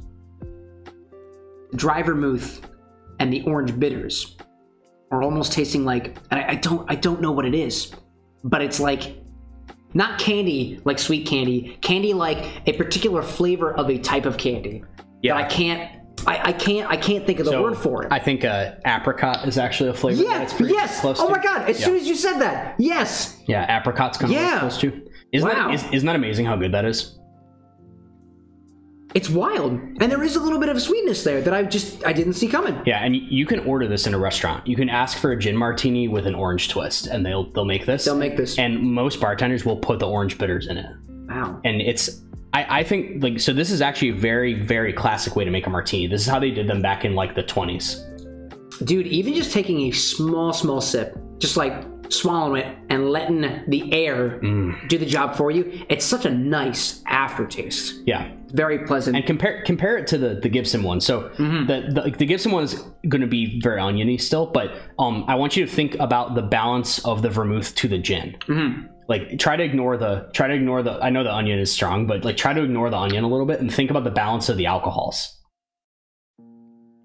So that doesn't feel, that's there's not too as much, it's not too as much, proofy. I'd even say it's too sweet. Yes. Because of the sweet vermouth in there. Vermouth. Well, it's not sweet vermouth, but vermouth is still sweet but the vermouth has like a sweetness to it. It's almost too much for this particular ratio. That's still a pretty good cocktail, to be honest. And I love this like more salty component coming from the onion. Yeah. We had a quick comment from Dom saying, I really enjoy how the wood looks on the table. I actually adjusted my camera angle. We can actually see the top of the bar now. I'm glad that somebody's taking notice of that. Yeah, that actually is a good point. We didn't see that before. The original idea was if I could tilt the camera down a little bit and zoom in on the top of the cocktail glass, then we'd get a better view of the cocktails and stuff. However, this angle was a new development. So this is our Gibson. I'm not going to spend too much time on that. But even still. Now, Cam, one other thing we can do, if you want me to, is I can make you a 2-to-1 Gibson 2 to 1 Gibson to see if it's better. Yeah, if you'd like. Why not? Let's do it. Why not? Let's go for it. So we have. I mean, we're gonna have to reuse these glasses and stuff. Can't have a martini and not a martini glass. We got one more. Actually, we got one more set of glasses. I was gonna say we do have the other 2. I'm calling them the coupe glasses. I don't know if they're technically coupe glasses. That's a technicality. It's the end of the stream. We're almost there. So let's go out with a bang. So we're making. For those of you who don't know the behind the scenes stuff, literally the most time that stream takes is planning the recipes and then cleaning up after the recipes. The whole stream process itself, although we're almost at the 3-hour mark, there's more time preparing and cleaning up than anything else. And that's mostly because the dishwasher has an hour-and-a-half cycle. So. It's the only cycle it has too. Mm-hmm. Actually, I think there's 4. There's I think 4 modes to it. There's a full wash, simple wash. I don't know the other 2. It's irrelevant. One other thing I will reiterate while I'm making this last one here. Oh yes. Can you tell just the quality of the ingredients, how important that is with this drink? Yeah. Because this is good gin and this is pretty good vermouth. This is not the first martini I've had, and even going back to the Sazerac, not the first Sazerac I've had. And throughout this entire thing so far, excuse me. Get rid of the hiccups there. Especially when it comes to these, I call them classic drinks because that's just, chronologically speaking, they are drinks of the classic time. But these more shorter drinks, what you wind up doing is you have less of the mixer to kind of lean on. If there's something sweet there, it's really easy, I feel, to lean on something that's really, really sweet. But something that doesn't have a lot of sweetness, it relies mostly on the other flavor components that are associated with it. And so when you mix them correctly, when you use the correct base spirits or components, you get something that really, really elevates everything together. And then you've got these other secondary components, like your evolution of it, your aftertaste, your name other components, I'm sure. But you don't really consider that. I think one of the big things for me is I hate anything that doesn't have a very good aftertaste, and I don't realize something has a bad aftertaste until it's in my mouth and it's there for the next hour or so. And for the most part, none of the cocktails this evening, I think to the point of the Sazerac, where you sip it, get to the sugar, and then you're ready for the next cocktail. I felt ready for the next cocktail because I don't think I'm tasting the Sazerac anymore. I certainly am not tasting the punch or whatever we had in the beginning, General Burnside's punch. I'm not. That was a very good drink too. That was a really good drink. To go from one cocktail to the next, where I feel like starting other streams, when we're especially starting with something a little more sweet, you have this lingering flavor of, in particular, the blue curacao down there. The alcoholic one is a very potent aftertaste, and I don't like it very much. I think it's Decoyper or something like that. Oh, Decoyper, yeah, Decoyper, that's such shit. Is prolific. It sticks around, and I don't want it to stick around. But none of these ingredients here, and we've been using quality ingredients, I think, the entire stream so far. We haven't used anything that is aside from, this is just a cheaper vermouth, dry vermouth, but it's not a cheap vermouth. Oh yeah. In terms of quality by any standard. All right, so before you drink this, smell it. This is just a pleasant smell. Yeah, actually, I'm picking up a little bit of the brine there. Yeah, that's nice. You get some of the brininess. And then go and take a sip of that. It's so much better than the first one. Yep. It's so much better than the first one. Yep. It's not. My favorite spirit is gin. And despite the fact that my favorite spirit is gin, I really don't know how to really break down gin. I don't know how to piece apart the different botanicals and stuff are in there. Yeah. However, the thing that gets me most about gin is just the sheer fact that there's an angle there, a botanicalness, a floweriness that I just can't ignore. And it always goes well. I feel like it doesn't go bad with a lot of things. We had a question come up. Dom's saying, what makes it so much better? So I'll give my 2 cents. Go for it. Yeah. I think there's 2 reasons why the 2-to-1 ratio for gin to vermouth is better than basically any other ratio. I think 1, the flavors are very balanced at that mixture. Yeah. And you're tasting it more now, and you're starting to see we did 2 different garnishes basically with this. It's the exact same drink, but 2 different garnishes. They both taste crazy different, but they are both very balanced. Oh yeah. Very balanced. And go ahead. Yeah. The other thing I was going to say is when you mix any cocktail that is a spirit forward drink, but you dilute it with a lower spirit drink, but it's still meant to be one of these stronger cocktails. So that was a lot of words, but basically if you make a weak martini, it's not going to taste as good as a stronger martini with the same ingredients. Yeah. Now there is a other side of that spectrum where the extreme side where there's not enough of, let's say, the other components, the non-strong one. That's like the current day fad with martinis, is to do like vodka martinis with like a drop or two of vermouth. And I don't think that that's a very good embodiment of a martini. I mean, to be fair, it doesn't really do the martini much justice. I think my own 2 cents on this is that the dry vermouth at least has a slightly sweeter component to it. It's not sweet vermouth, so it's not super, it's not like, none of this is candy sweet, but it's not like I'm having a hard time coming up with this cocktail, the 50-50, like 1.5 ounces of gin, 1.5 ounces of vermouth, tastes like you're drinking wine with gin in it. This tastes like you're drinking a martini. Yeah, I'd say this tastes like you're drinking gin with a little bit of wine in it. Just enough that it really accentuates the proponents of the gin. I really like gin, so personally, this particular ratio where there's more gin compared to the vermouth is really, really vibing with me. I don't really have the vocabulary to properly describe why it is that I like gin. Now, I'm curious. I am curious, Cam. I know you said on one of your previous streams you did a martini that was like a 1/4 ounce or a 1/2 ounce of vermouth. Yeah. So the last time, the first time I had a Gibson, it was on stream a few weeks ago. It was the casino cocktail stream. We had a Gibson, and the recipe that I found, I don't remember where it was from, used basically a 5-to-1 ratio of your gin to your vermouth. It was 2.5 ounces. I don't know what the math works out there. It was 75 milliliters to like a 1/2 ounce or about 15 milliliters of the dry vermouth there. And I liked it because I think the recipe also called for specifically a little bit of the onion brine. So I think to that point, there was a component of it that was, you could essentially call a mixer that was allowing the rest of the perhaps more unbalanced components of the drink to lean on. Like, I feel like you and that's almost like a dirty martini at that point, right? It's a dirty martini. Not a filthy one, which I would, a dirty martini. Which I would argue is a different drink. Yeah. But it was good. I think in general, you know, speaking to the brine, it's salt. I love salt. Yeah. Like I'm happily, you can put as much onion brine in there as you want to, and I'm still gonna be like, if I can taste the gin in there, I'm okay with it. I don't think I tasted the vermouth at all in that cocktail, now that I think about it. And like these, you definitely can. Yeah. Right. Yeah. So I like vermouth. Some people don't like vermouth very much, so I think that's why. Yeah, and even my first impression of vermouth, like it was very acetic. It was very vinegary, and that was because, like, you know, blame the brand, blame the packaging, blame the technique, whatever have you.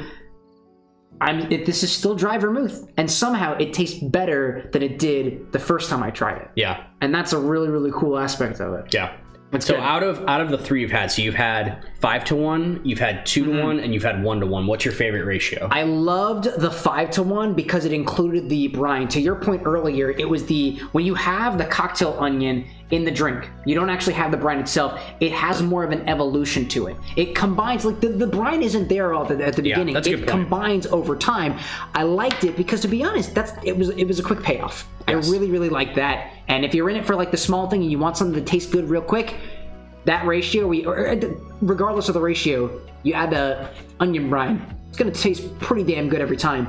Aside from that, if I'm not in it for the short term, I'm in it for the long term. I really like in general, greater gin ratio to the vermouth, because the vermouth, at least the Norley Pratt in this case, has a sweetness that just doesn't vibe with the gin. I want it to be a little less laid back. I want more of the gin than I do of the vermouth. To be perfectly honest, this is the cheap components, expensive component. And if you're gonna make yourself a martini, you have, like, let's say this particular combo here, you probably want to taste more of the gin anyways. Yeah, that's you probably paid for more of it. That's a really good point. It's a nice combo too. And I think the 2-to-1 ratio, at least for this particular combo here, is an excellent way of serving it. I'm sure it's probably different for different gins out there. I mean, you can make a martini with a London Dry gin. Yep. And I'm sure the ratio would probably work out a little bit differently. Although actually, the one that you made with the 2-to-1 ratio is like your usual go-to. Do you usually do it with like a London Dry gin, or? Yeah.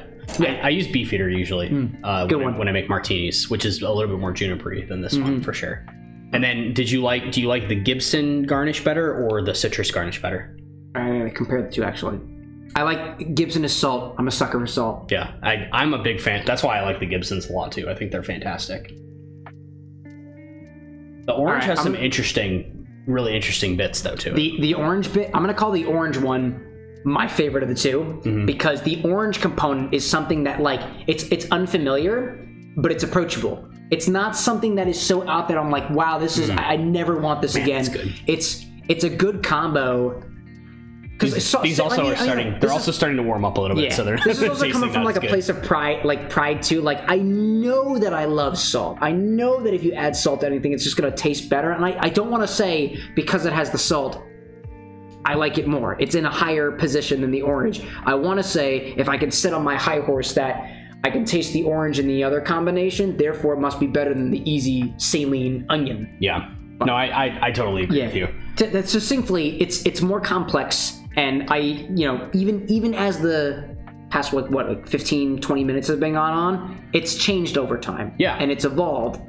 And that's really appreciable. I will also say martinis are a drink that you should drink kind of quick, because you need them to stay cold. Yeah, if it's warm, it's a completely different thing. So like there's like kind of a race against time there about like how quickly you should drink your martini. If you're taking down the drinks quickly, martini's a good one. I think we covered quite a lot of. We covered a lot of ground this time. Let's see. We started in what year? Early 1800s? We started in 1863 at the Battle of Fredericksburg in the Civil War. And now Gibson's like late 1900s? 1908. Okay, early 1908. So, anyways, we covered about 50. We covered about 50, 55, 60 years. All from the lens of a 2007, 2000, whatever the most recent copy of the book was, 15 or so, perspective on it. This has been a lot of ground that we covered here. All in terms of, like, again, this, I don't know, there's a certain, like, really cool component to be able to explore, like, the chronology of different cocktails and stuff. And to be able to compare specifically, like, the more, like, earlier ratio tastes to something a little more modern. And I'll admit, this is a more, I don't know why I'm saying it, but it feels like a more modern cocktail than the punch that we had. And maybe that's just an unfamiliarity with the flavor components. Yeah, and I think it was interesting taking the time to like do these like one after another, because you really did kind of see how it changed over time. Like the punch obviously was like its own thing, but then the improved cocktail was almost like was kind of a bridge between the punches and like what we know as cocktails today, because it still had some of the similar components to it. And it's so cool. Like, it's very interesting. I've been taking a little bit more time, like separate from streams. I changed up the schedule a little bit to really like dive deeper into like the kind of theoretical and planning components of cocktails in general. And I found that there's so many different articles out there that say like this cocktail came from this cocktail and that cocktail came from that one, and so on and so forth. And you get something that looks very, very similar to the original. And I think I have more tiki-themed cocktails that are reminiscent in my memory. But even still, what we've explored now, you had your cocktail that evolved into kind of like your Sazerac, and you have your old fashions and stuff that, like, you have these different classic cocktails, and they're classic not in the sense that they're old. They're classic in the sense that, like, they were building up to a point, found the correct optimized point, and sat there.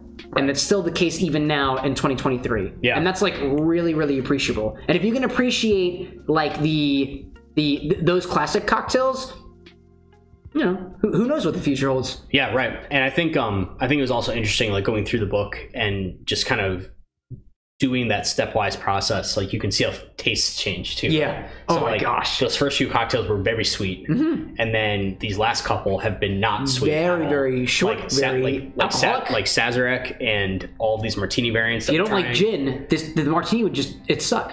Yeah. At least the way that we've constructed it. Well, and frankly, most people don't like martinis, so they don't like gin. I mean, it's a gin drink, or you get a vodka martini, like we were saying. I know, like Anna is very particular against gin, and I don't exactly know why, but I understand where she's coming from. It's powerful flavored. It is. And then you look at the punches, like the punches, you can see why those aren't popular anymore, because they're so sweet.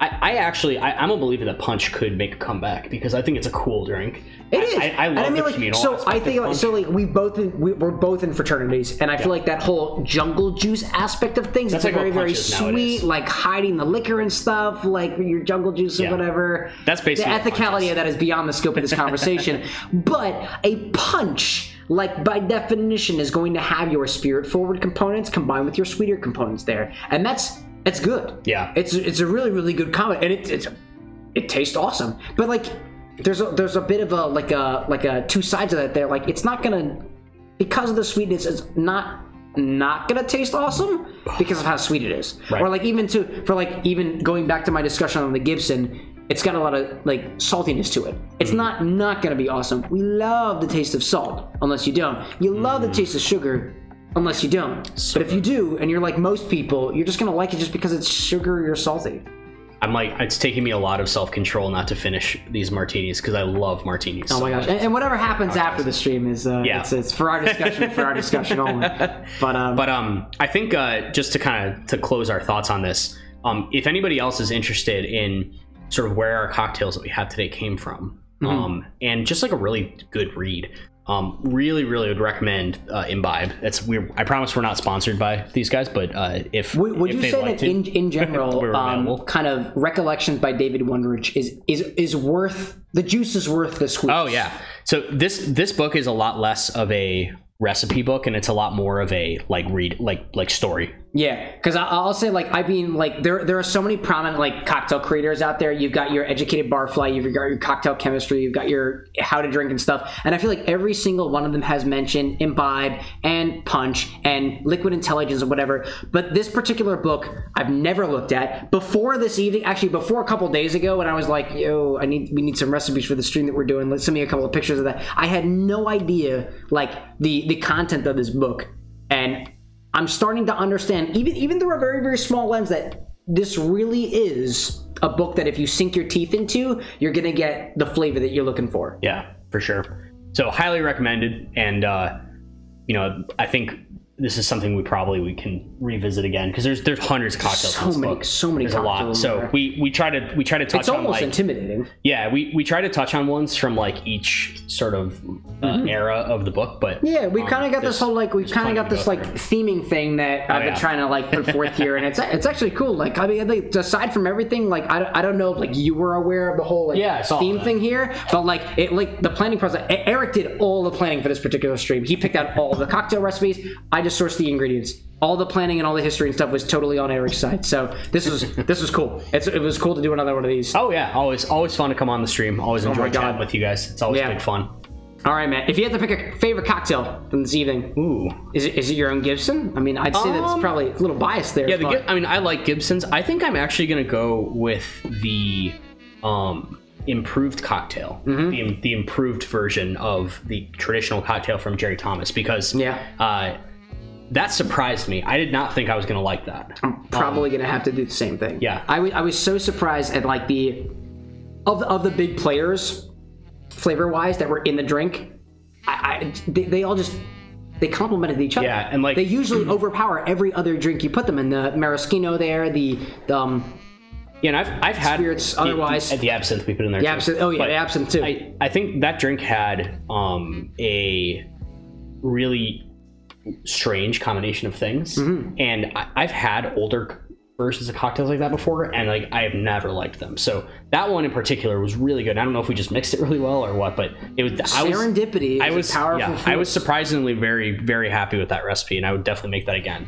Your Orgeat was really good too that you made. Oh, thank you. Yeah, that's from Tiki Drinks book by Weston and Sharp. That's where I got that recipe from. But there's another more involved recipe in Liquid Intelligence by, I'm forgetting, David Arnold. I always keep forgetting. There's David Arnold, Gerry Thomas, and Jeffrey Morgenthaler, and David Wondrich. That all four of them I can't quite distinguish between yet. Well, Gerry Thomas was born in the 1800s, so that's one way you can. That's one way you can distinguish, right? In any case, y'all, we've covered multiple different cocktails this evening, all from David Wondrich's Imbibe. We covered the General Burnside's favorite. We covered the improved cocktail, also a little bit touching on the plain cocktail, the fancy cocktail, although we don't have the dry curacao, so we didn't get to cover that. We also had the Sazerac, as well as the Gibson, a cocktail that I've tried before, but we've seen it in a new light today. Pretty much everything you see here has all different ways of mixing it. There's a ton of history behind it, and well, That's just the long and short of it. In any case, to everybody out there, this is probably where we're gonna end things for now. But it's always a pleasure having Eric on stream here. Always big fun. We're two folks who come from various different backgrounds and stuff, and I think for the most part, it's really cool to kind of get together with different folks of different backgrounds to kind of see like where you're all coming from and whatnot. I think Eric's mostly specialized in a lot of the various different classic cocktails and stuff, and I just kind of got this wide berth of like, lack of a better term, jack of all trades of whatever is out there. I know some folks who specialize in, you know, your tikis, your classics, your Amaro-based drinks, nightcaps and whatnot, and just kind of be able to have the chance to really like explore that stuff. So it's been cool. So I appreciate it, man. Absolutely. It's been very good.